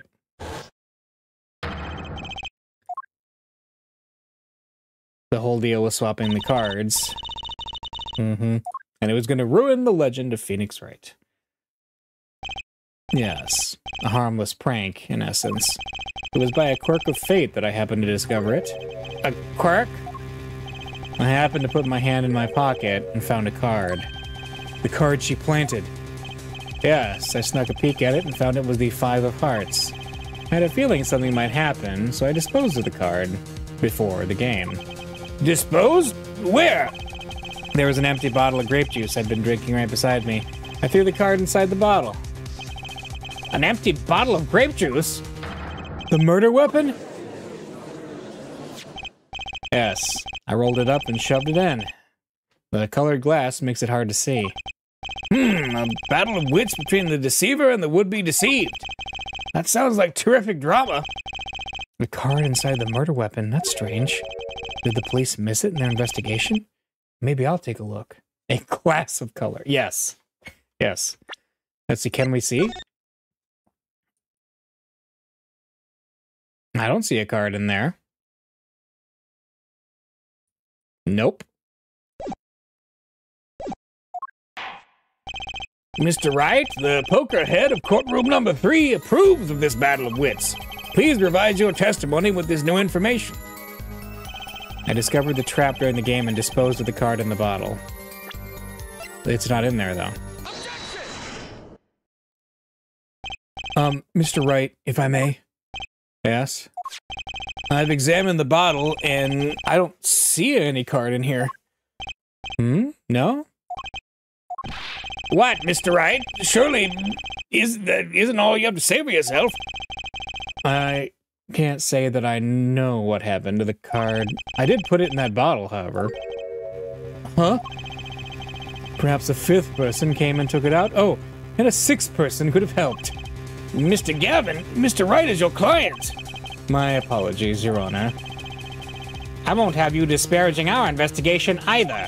We looked inside that bottle. There was nothing. So what's going on? Is Mr. Wright hoodwinking us again? Or did the card just disappear? In any case, please continue the cross-examination. I'm afraid decisive contradictions call for decisive evidence. Oh. Push him harder, Justice. Break him. It's just you and the witness in the ring. Go for the KO. Why do I get the feeling we're not on our client's side anymore? At dinner, we sat at the table. Discovered the trap. The girl was knocked out cold, and Smith was uncontrollable. When I returned, he was dead. I made another phone call to defense attorney Gavin. Got it. Okay.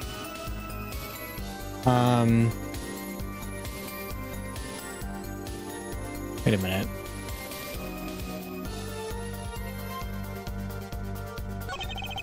When I returned, he was dead, blood streaming from a cut on his forehead. The girl was knocked out cold, and Smith was uncontrollable. Okay.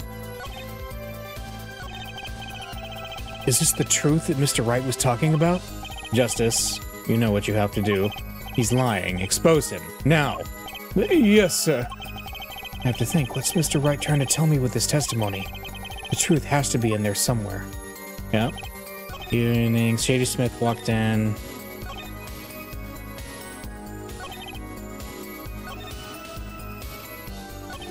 When I turned, he was dead. Okay. You made the call to the police from the first floor of the restaurant, correct?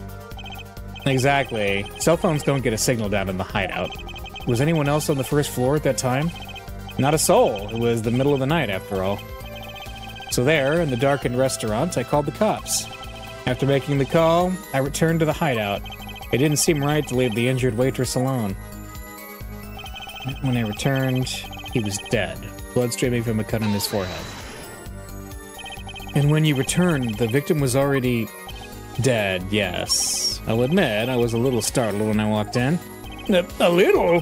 He was bleeding from his forehead, after all. I guess I'd be startled, too, if I walked in on a scene like that. That's when I made another phone call to defense attorney Gavin. Could you explain why you called Mr. Gavin? I've obviously gotten involved in a rather sticky affair, and I figured Christoph's law offices would give me a friend rate for my defense fees. Glad to hear you intend to pay. Oh, I'll pay in full, Christoph. It was I who got you involved, after all. You may find the price of your defense quite high, my good friend. Quite high. Is this true? Okay, we already got that. Mm-hmm.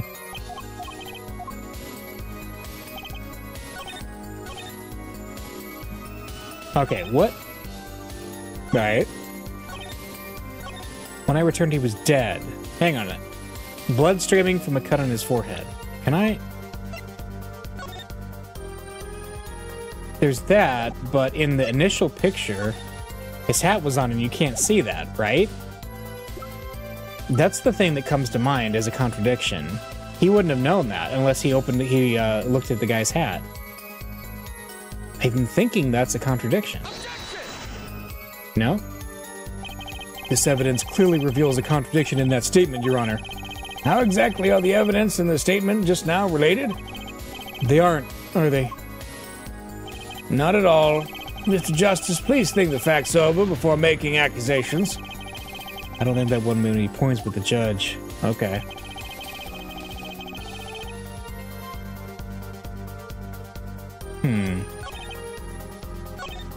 So that's not the contradiction? That's interesting.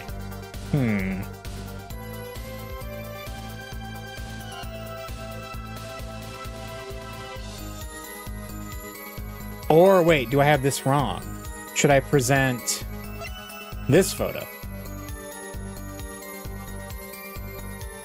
Maybe that's it. There we go, got it. Okay. Mr. Wright, if I may? Yes? Take a look at this photograph of the crime scene. See the victim here? He's wearing a hat. I wouldn't think you could see blood on his forehead. Good point. Justice, next time you point out an inconsistency, put a little more oomph into it. Mr. Wright, can you explain this to the court? I forgot to mention something. I was the one who put that hat on his head. Huh? You? You put the hat on the dead man's head? He wore it through our entire poker game. After calling the police, when I returned to the scene, his head was in full view, shining bright, just like in this photograph. And I picked up his hat off the floor and put it on his head. Why would you do a thing like that? All I can say is, I'm sorry, but that's the only thing I touched at the crime scene. So, Miss Orley didn't see it? It being the victim's, his head? I think not. She was out cold. I believe I was the only one who witnessed his head. Ah, here we go again. Mr. Gavin? Pardon. It just seems that our client is determined to lie his way through this case. Hey, he's still our client. isn't he? I believe that's enough of that. Mr. Gavin? This witness's testimony is more like a travesty. It's riddled with lies. I'm beginning to see how you came to lose your attorney's badge 7 years ago. Well, you certainly have a unique way of treating your clients, Christoph. I never knew. I believe it was you who threw the first stone. Mr. Wright, if you intend to ever tell the truth about this case, it's now or never. Don't be misled.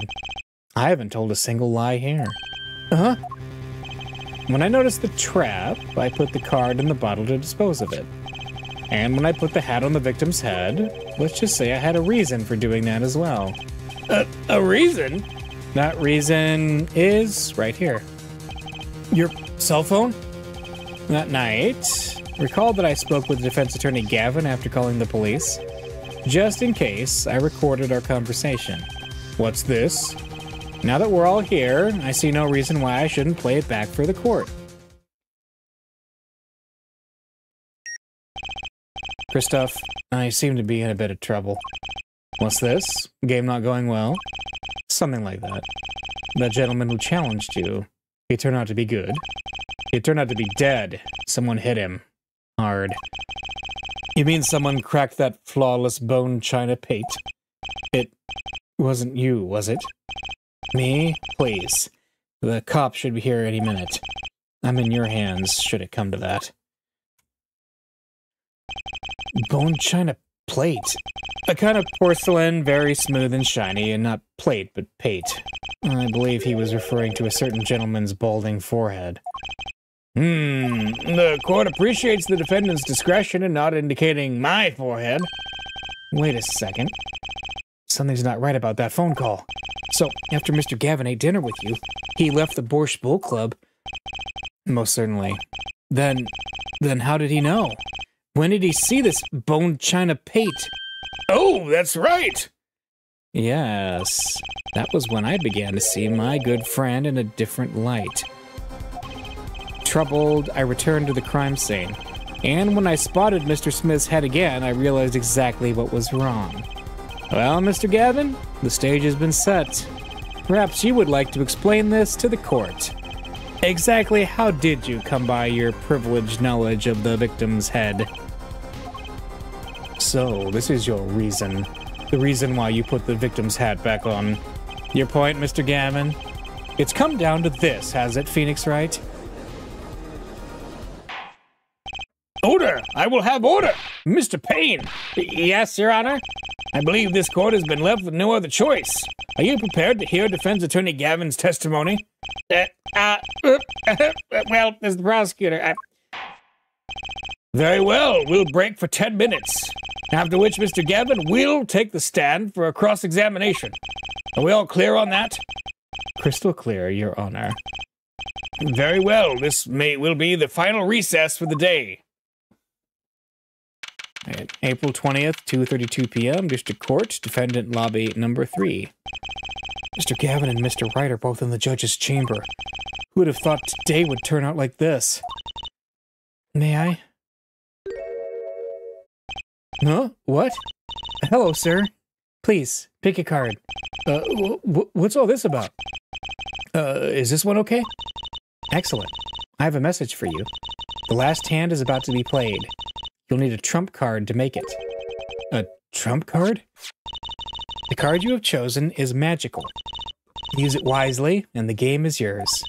That's all. An ace? Where do I remember that card from? Mr. Smith's hand has 3 aces. Ah, yep. That's the ace. The missing ace. It was cheating. She swore there was cheating. Missing 5th ace. Wait, this blotch of red. Is this blood? I somehow actually feel bad for Mr. Payne here. Yeah. Yeah, this is probably one of the worst situations he's ever been in. You have your trump card. Now it's up to you to cut the deck and draw the truth. My father's fate is in your hands. I know you can do it.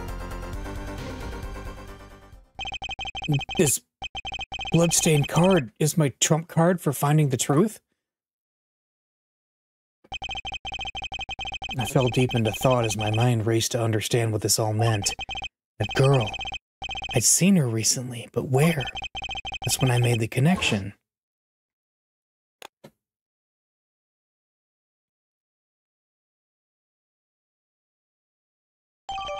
Bloody Ace added to the court record. April 20th, 2:45 p.m., District Court, Courtroom Number 2. Court will now reconvene. Defense Attorney Christoph Gavin, will you please take the stand? Now then, if you would, Mr. Payne. Yes, Your Honor. Will the witness state his name and occupation? Is this farce necessary, Your Honor? Believe me, far stranger things have gone on in this courtroom. Fine. I'll play along. First, there's one thing we need to have made clear. How did you know about the secret beneath the victim's hat? My secret? I'm guessing he means the fact that Mr. Smith was bald. Forgive my curiosity, but what is it about this fellow's head? Your Honor seems to have an inordinate interest in it.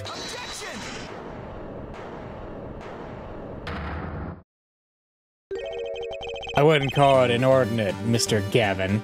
Oh, it's the Phoenix Wright objection theme. Mr. Wright, what do you think you're doing, Wright? Wow, things sure look different from the other side. You know what I mean, Apollo? Speaking of looking from the other side, let's consider something for a second. The victim wore that hat all night, never once taking it off, except for that one time. That one time being the instant he was hit. Oh! When Mr. Wright returned from reporting the crime, the hat was lying on the floor. Mr. Wright picked it up and placed it on the victim's head. In other words, in order to have seen Mr. Smith's bald head, he would have had to have been there in the hideout at the time of the crime. In other words, I must be the real killer, is what you're trying to say. Not bad, Apollo. Phoenix teleports behind your defense attorney's desk. Nothing personnel, Gavin. Yep. Hold Steele, the attorney. Mr. Gavin?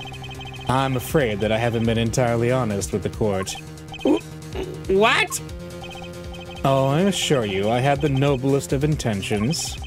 I did it all to protect my client, Mr. Wright. Huh.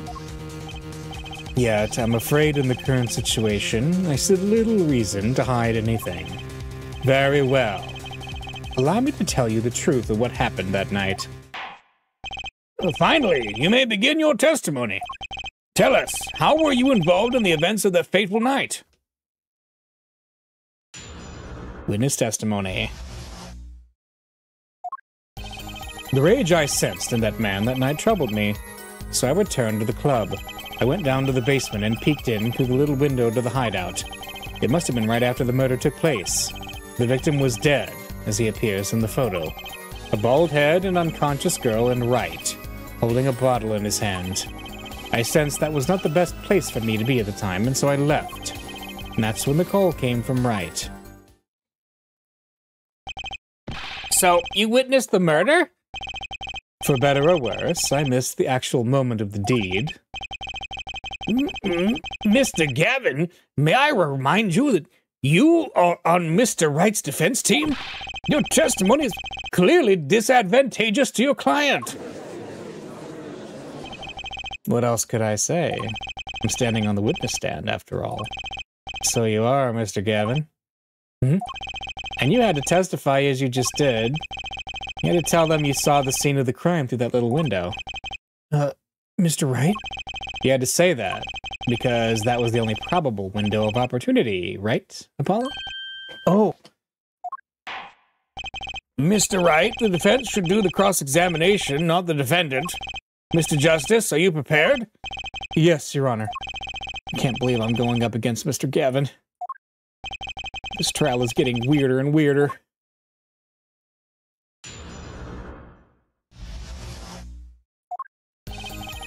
Let's see, the rage troubled me. That man, you mean Mr. Smith? He was different from the other customers, his aura, shall we say. I knew he was a serious poker player, but it was more than that. So then you knew the true nature of your client's job? Of course, but I also knew he wasn't engaged in gambling, which would be illegal. Well, it makes sense that he'd know. They were friends, after all. Word from my friend, I returned to the club. You see, I feared this Mr. Smith might be someone coming to settle an old score. I see. What happened then? Went down to the basement and peeked into the little window. Okay. The little window? You mean the one that used to keep watch up the stairs? Yes, a relic of the ancient past. The Black Marketeers used it, I believe. Why did you go through the trouble of peeking in through the window? Wouldn't it have been easier to just open the door and go into the room? I didn't want to upset Wright, you see. Upset Mr. Wright? Yes. What if my fears had been unfounded? I'd be walking in on their match. Bad form, to say the least. So far everything he's saying makes sense. Must have been right after the murder took place. How do you know it was right after the murder? Really? No need to shout, Justice. I was just getting to that part in my testimony. Ah, there he is. The coolest defense in the West we know and love. Even when you're standing up there on the witness stand, some things never change. I was afraid you'd change too, right? But you haven't. You and that overbearing personality of yours. With friends like these, who needs enemies? The victim was dead as he appears in the photo. By photo, you mean the second photograph of the crime scene? Precisely. You see, he wasn't wearing his hat then. I saw his head when he was dead. And then Mr. Wright came along and replaced his hat? Can you describe the scene of the crime for us? See a bald head, an unconscious girl, and Wright holding a bottle in his hand. Those were the only three at the scene of the crime?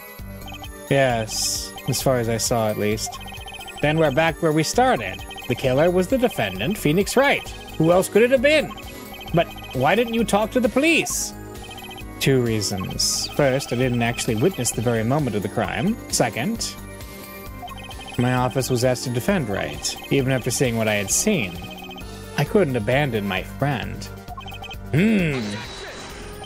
There must have been someone else there at the moment of the crime. Justice? I just said I saw no one. Not a soul.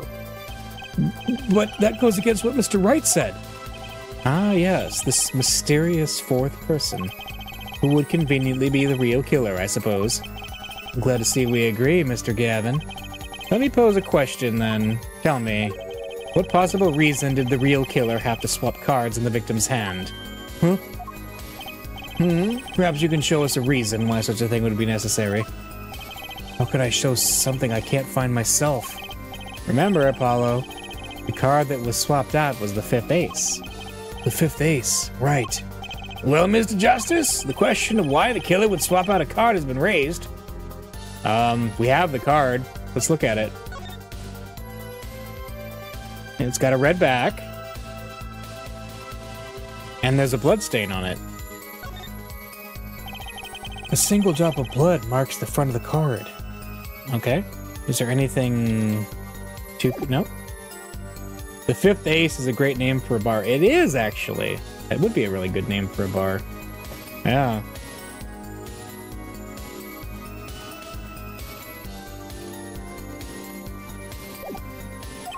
Can you point to a reason? Can we? I don't know.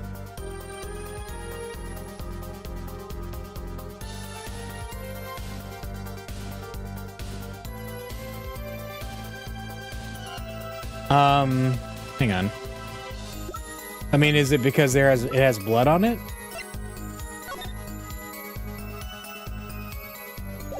Oh, what if it wasn't?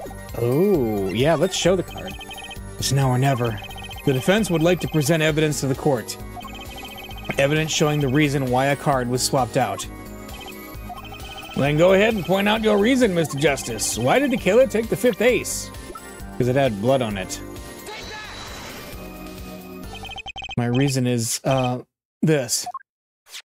Is that an ace? Why, it's got blood on it! Right next to the spade! What? This is insane! Why wasn't I told about this? Why? Could this be the missing fifth ace? Inconceivable.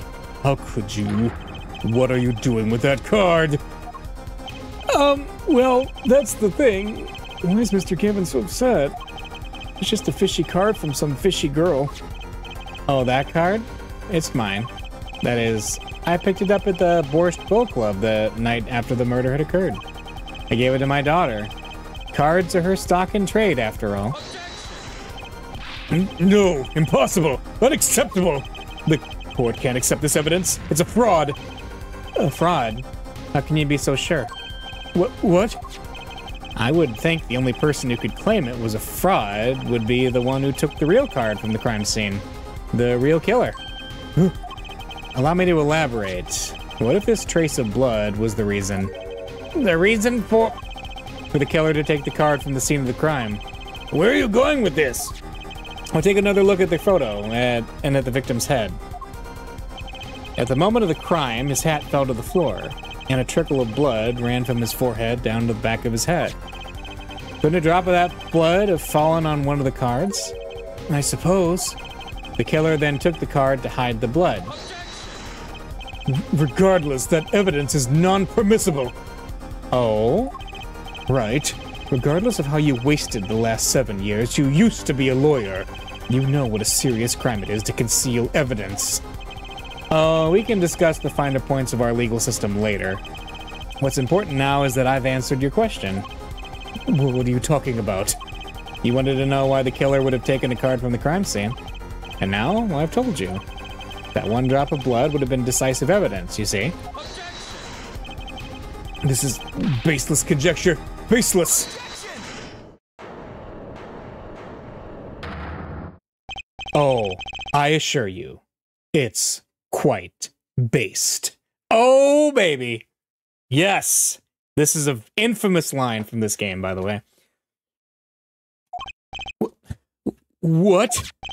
It's amazing, really, how a single drop of blood on a single card can lead us to the truth.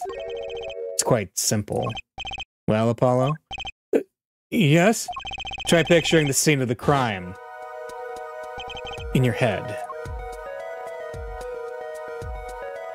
Oh, we're going 3D on this to show off. The murder took place in the hideout. The body of the luckless victim was found at the poker table, and before the killer swapped a card out, there was a single card with a drop of blood on it in the victim's hand. Given this, there is one decisive problem with this scene. Well, what is it? Let's keep it simple, shall we? Given that there was a drop of blood on the card, whose position in this diagram doesn't fit? The victim? The killers? The witnesses? The second witnesses? Whose position doesn't fit with the bloody card? Hang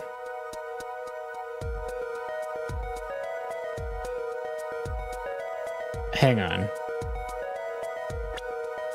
Alright, let me think about this. So there was... Yeah, and before the killer swapped a card out, right.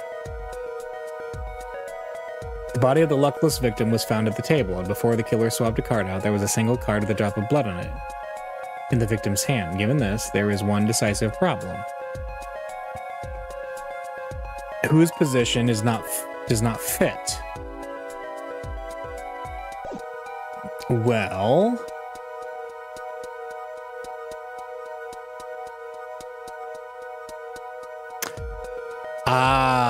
hang on. Let's think about this. Orly was knocked out. Kristoff supposedly was in there looking through the window. The killer was there in the chair. And the victim, as we know from the crime scene photo, was leaned backwards. So if the blood was dropping on the card, he would not have been leaned backwards. Yeah, that's the problem. So the victim's position is the problem. Well, isn't it the victim's position that's the problem? I don't follow your logic here, Mr. Justice. Well, look. The victim was struck on the head, sending him back on his chair. You'd think any blood would fall behind the body, not under the table in front of him. Ah! Take a look at the photo again. If he bled in this position, the photo would fall on the floor, not on the cards. Why, that's right. So what does this mean? Incidentally, we were sitting in swivel chairs. Swivel chairs? Oh man. Apollo, try turning the chair around. Okay.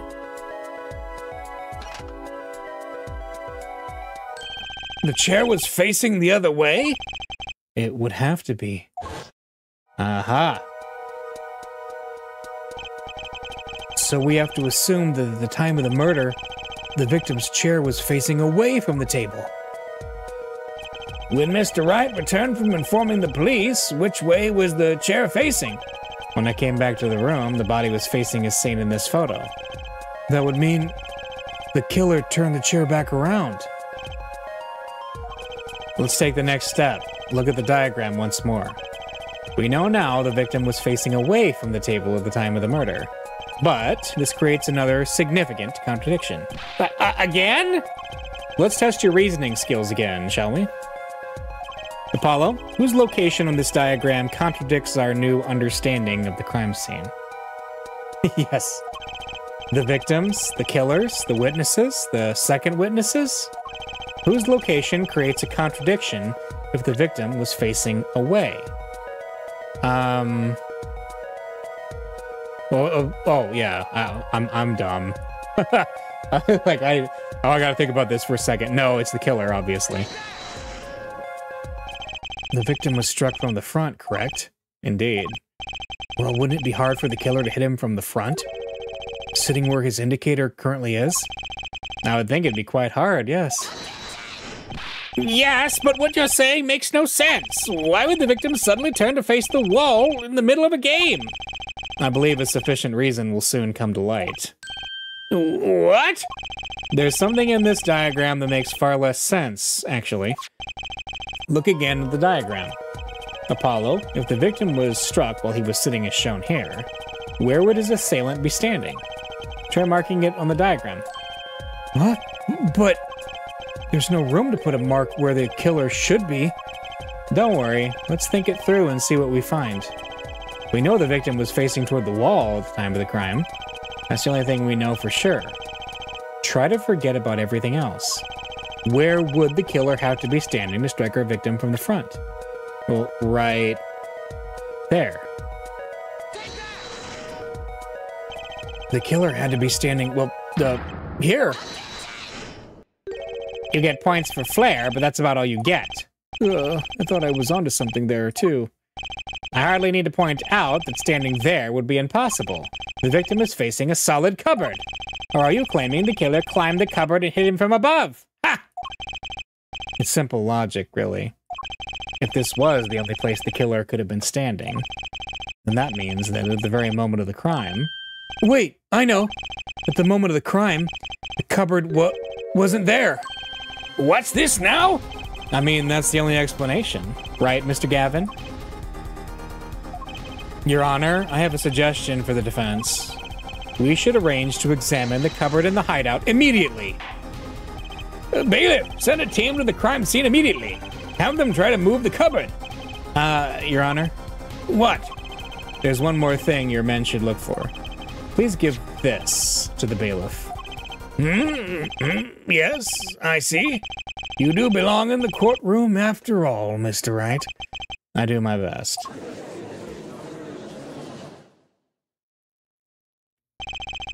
But let's forge ahead here while we wait. Look at the diagram once again. It's been changed. If the killer was standing here at the time of the crime, then this cupboard wasn't here, which means... Apollo, try moving the cupboard. Okay. Thank you. As you can see, the cupboard was the problem.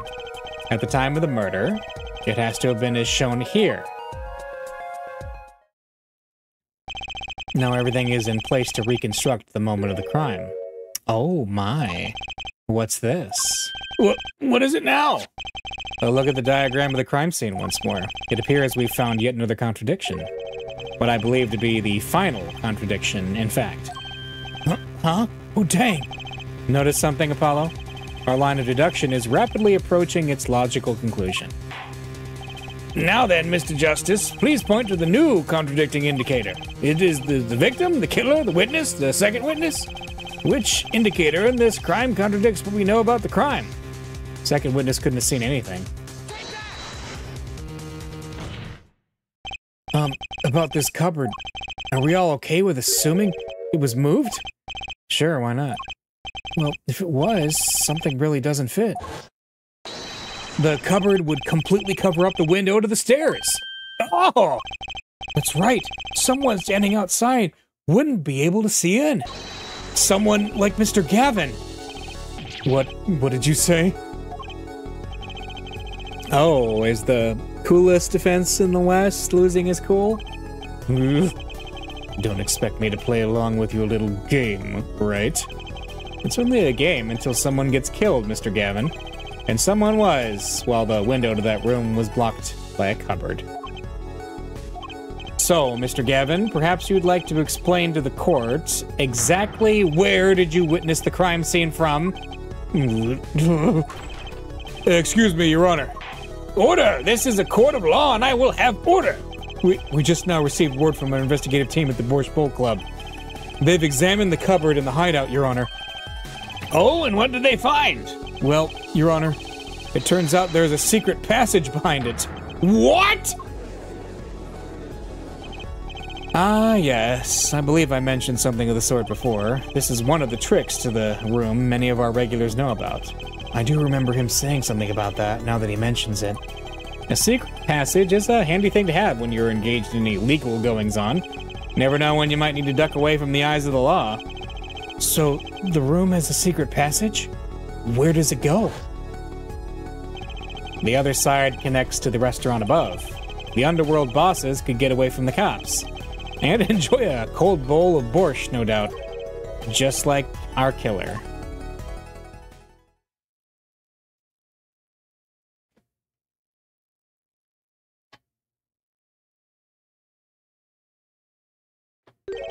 You see where our line of simple deductive reasoning has led us, Apollo? I see it, but I don't believe it. That girl wasn't kidding when she said I needed this trump card for the last hand. At the time of the murder, the witness was blocked and the victim's hat was only off his head for the few minutes between Mr. Smith's murder and Mr. Wright's return from calling the cops.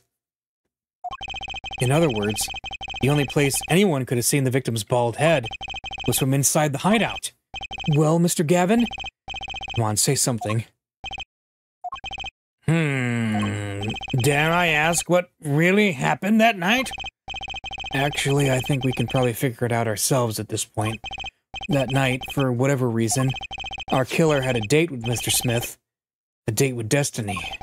There he crouched, hidden in the secret passageway behind the cupboard, holding his breath, waiting for just the right moment.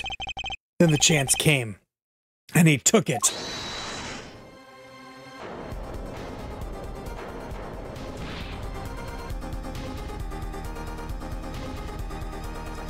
Why did you do that? Wait here, I'll get help. Miss Olga Orley was out cold, struck by Mr. Smith. But his time was soon to come. Mr. Wright went upstairs to call the cops, leaving Mr. Shady Smith alone in the hideout with the unconscious dealer. Then our killer stepped out from the secret passage and into the hideout. The victim must have heard the cupboard slanting aside. He wheeled his chair around to look, and after the deed was done, the criminal must have seen the blood on the card. He would have, of course, realized the need to destroy the evidence. That single spot of blood told the whole story of the crime. Too bad for him he didn't linger any longer in the hideout that night. If he had, he might have noticed the cards on the floor. And the fact that they were all red.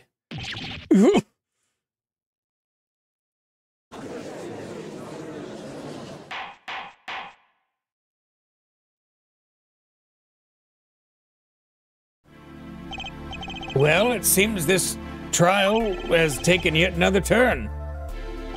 I'm truly sorry I had to see this day come, Mr. Gavin. Mr. Gavin? Mr. Payne? Yeah, yes, Your Honor.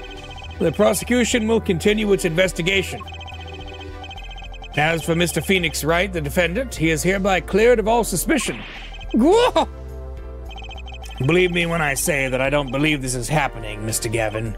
But I'm afraid circumstances call for me to issue a warrant for your arrest immediately.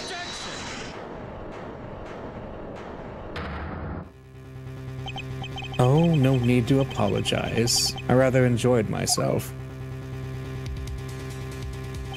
It's not every day you get to witness a legendary attorney's dirty tactics firsthand. Your point, Mr. Gavin?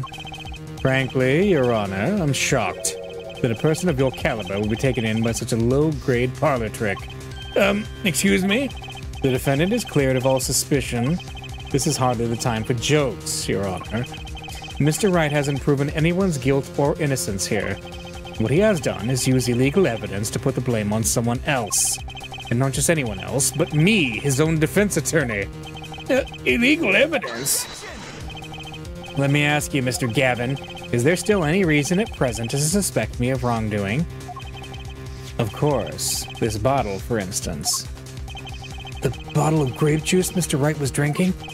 How do you intend to explain away the fingerprints on the murder weapon? And not just any fingerprints. Am I right, Mr. Payne? Actually, yes. The fingerprints on the bottle were upside down. I seem to recall this being an issue earlier.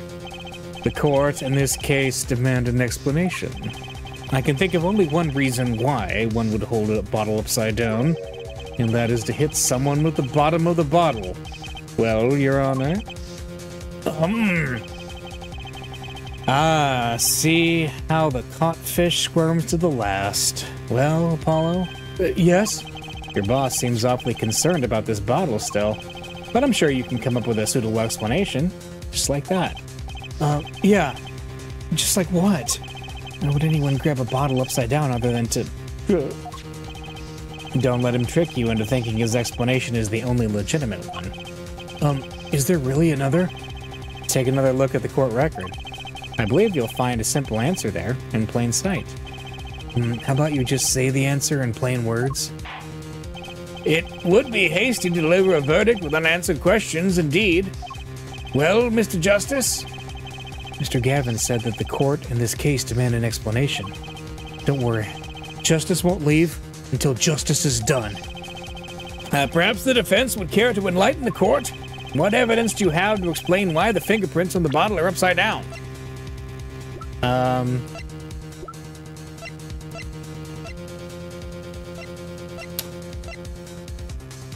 Where is it where he said that he,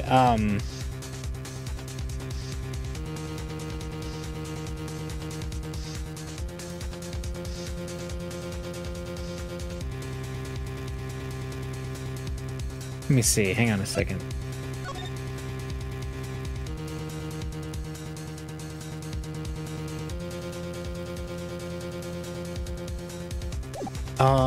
Let's see.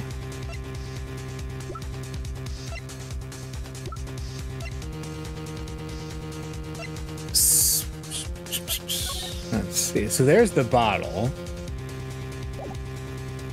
And then that's his autopsy. There's the crime photo.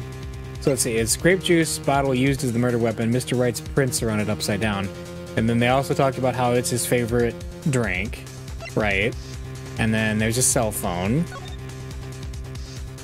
Yeah. What's this on the back? Wow, the battery is being held in with a piece of tape.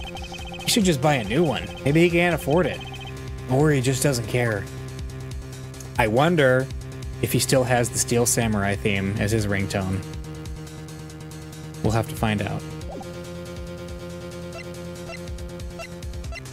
And there's the bottle in the picture. Yeah.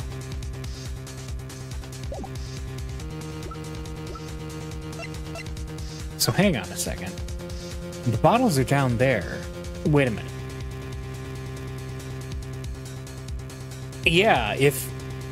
The most convenient way, if he's sitting there at the piano, the most convenient way to reach down and grab that bottle would be from the neck. Because it would be awkward. Yeah, you would have to really, like, extend your wrist to get it the other way. So, yeah. This picture is what... Yeah, this is the definitive proof. It's actually easier to show you than explain, Your Honor. Place that bottle on the floor next to your chair. Excuse me? On the floor? Yes, now reach down and pick it up without getting out of your chair. Ah! See?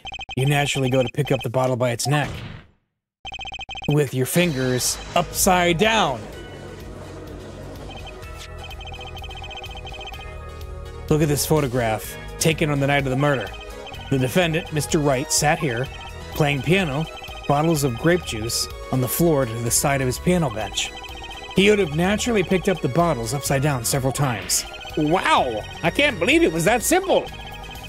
Recall our dinner that evening, Christoph. I was drinking my usual juice then, too. Basically, you used the bottle on the table to do the deed, but then you must have remembered. So you went and picked up one of the bottles from under the piano, and you switched the bottles.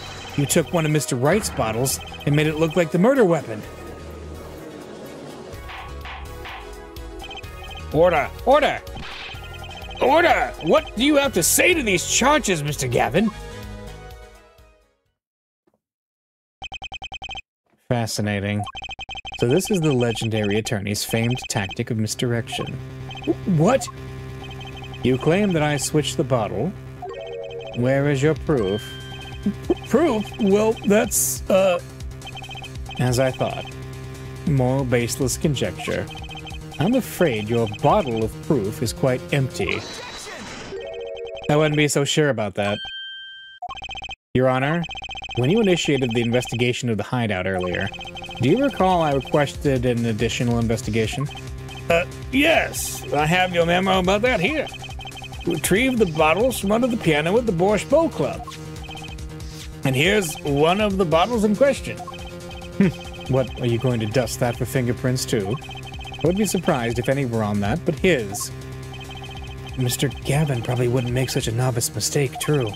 That bottle won't bear a trace of anything. Say, Apollo? Yes? Why don't you go ahead and examine that bottle? But why? Just humor me. Mr. Wright, that bottle will solve this case once and for all. What? That's some bottle. Oh, look what's in it. A crumpled up card. Oh, there's something inside the bottle.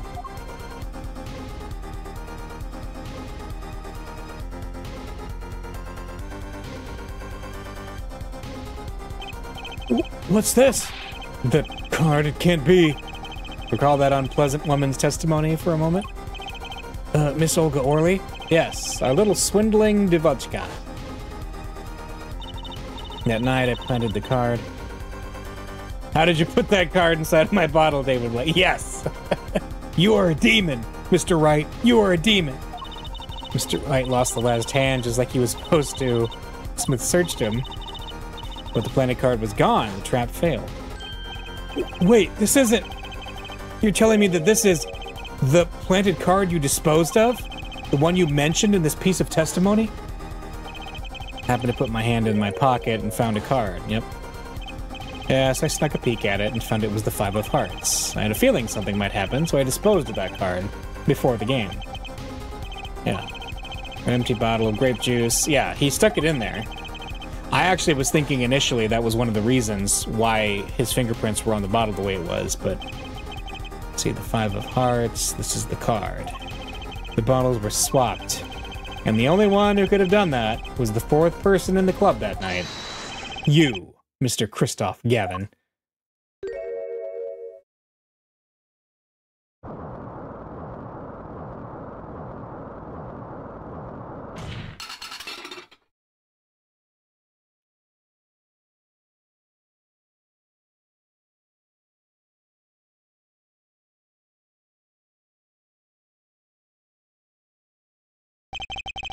That is all.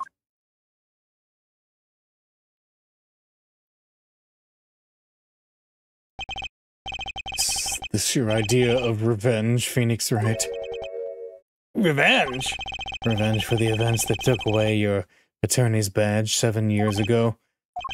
My past is like my logic, straight and true. Nothing's changed. All I did was point the finger of justice in the proper direction. Fine.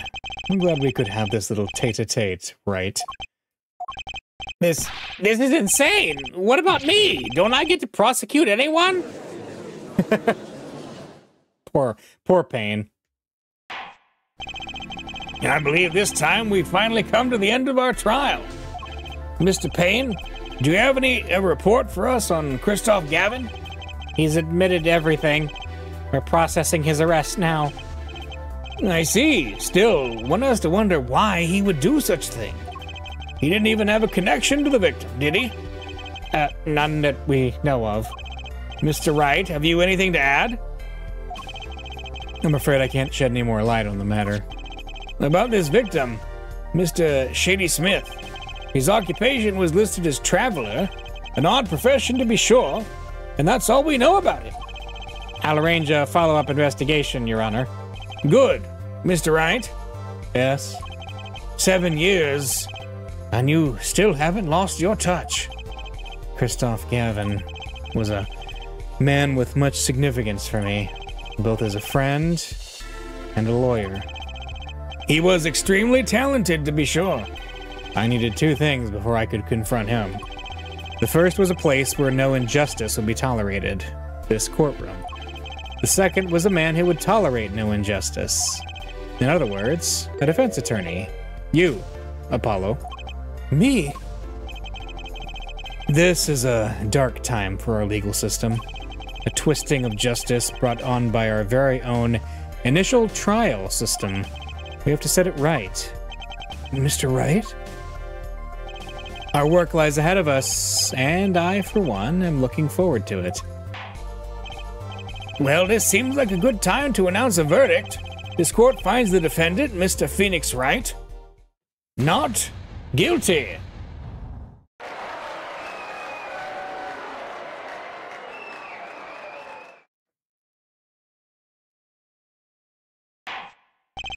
Court is adjourned.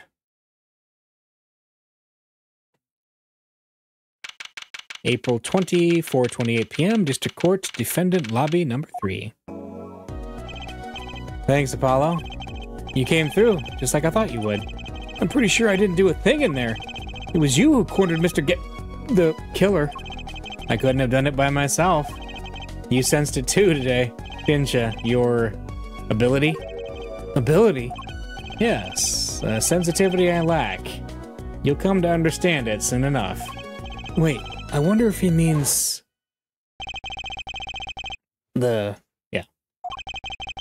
So the moment the defendant hit the victim, the touching the back of the neck, he can sense the weird vibes.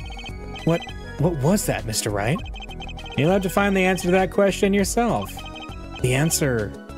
Right. Today was full of questions without answers.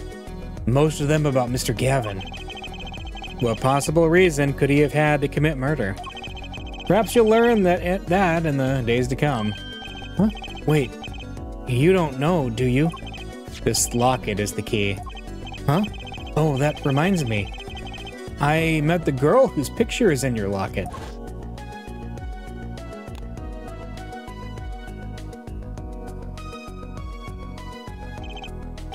Your daughter, right? That's right. She's my daughter. You know, you were right about this locket. Huh?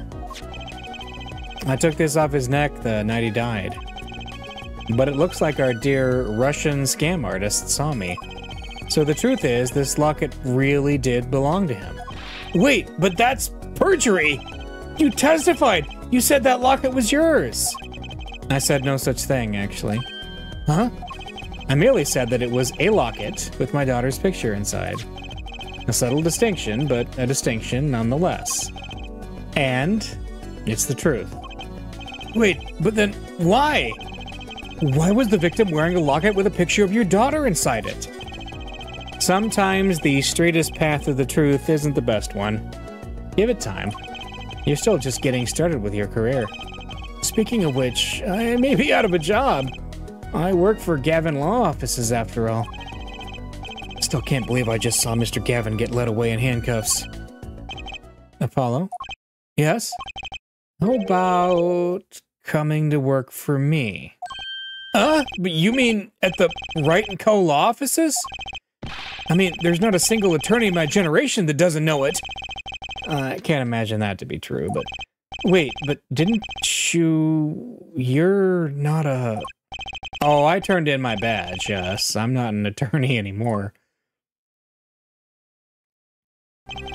That incident 7 years ago, that legendary trial. And at the middle of it all was one man, Phoenix Wright. The case reached its sad conclusion, and he left law for good. Have you ever thought about coming back to the courts? I'm not qualified to stand in a court of law, I'm afraid. Didn't you notice in today's trial? There was a single piece of forged evidence. Forged evidence? What are you talking about? I'm talking about evidence that shouldn't have existed. A naughty magician's trick. One piece of evidence struck me as odd, it's true. It just seemed, well, too perfect. I'll bet this was the forged evidence. Yeah, I mean, it's, like, blaringly obvious. The one that was just handed to us. You mean this, don't you? I got this from your daughter, Mr. Wright. Yes, that card couldn't have been found at the crime scene. Why? Because the killer took it with him when he left. Leaving the wrong card in its place, luckily for us. Yeah, he said the court cannot accept this because it's fraud. Yeah. Yeah, that pretty much was a big red flag there. If he was the killer, he would know that, but otherwise he wouldn't. My verdict was already handed down 7 years ago. Then you really... Yes, I forged this card. One look at the crime scene should have told you it wasn't real. But you can't do something like that and call yourself an attorney. Who's calling themselves an attorney, Apollo? So it's true. The rumor is true. 7 years ago. None of that matters much now, does it?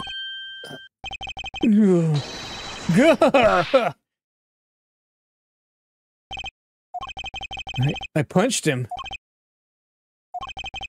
It's your story from here on out, Apollo. Perhaps I can help you turn the next page. My office's address. Drop in, if you like. Mr. Wright. Oh, about your uppercut? Try yelling, "Take that," next time. I find it packs a little more punch. And Apollo, thanks for today. I had a good time.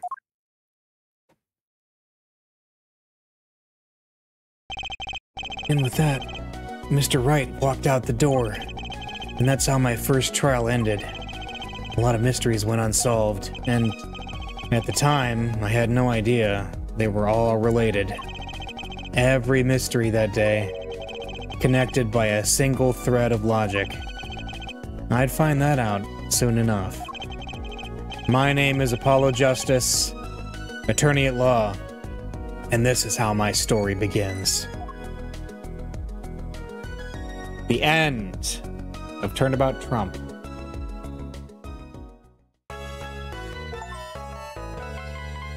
There we go. We will save it.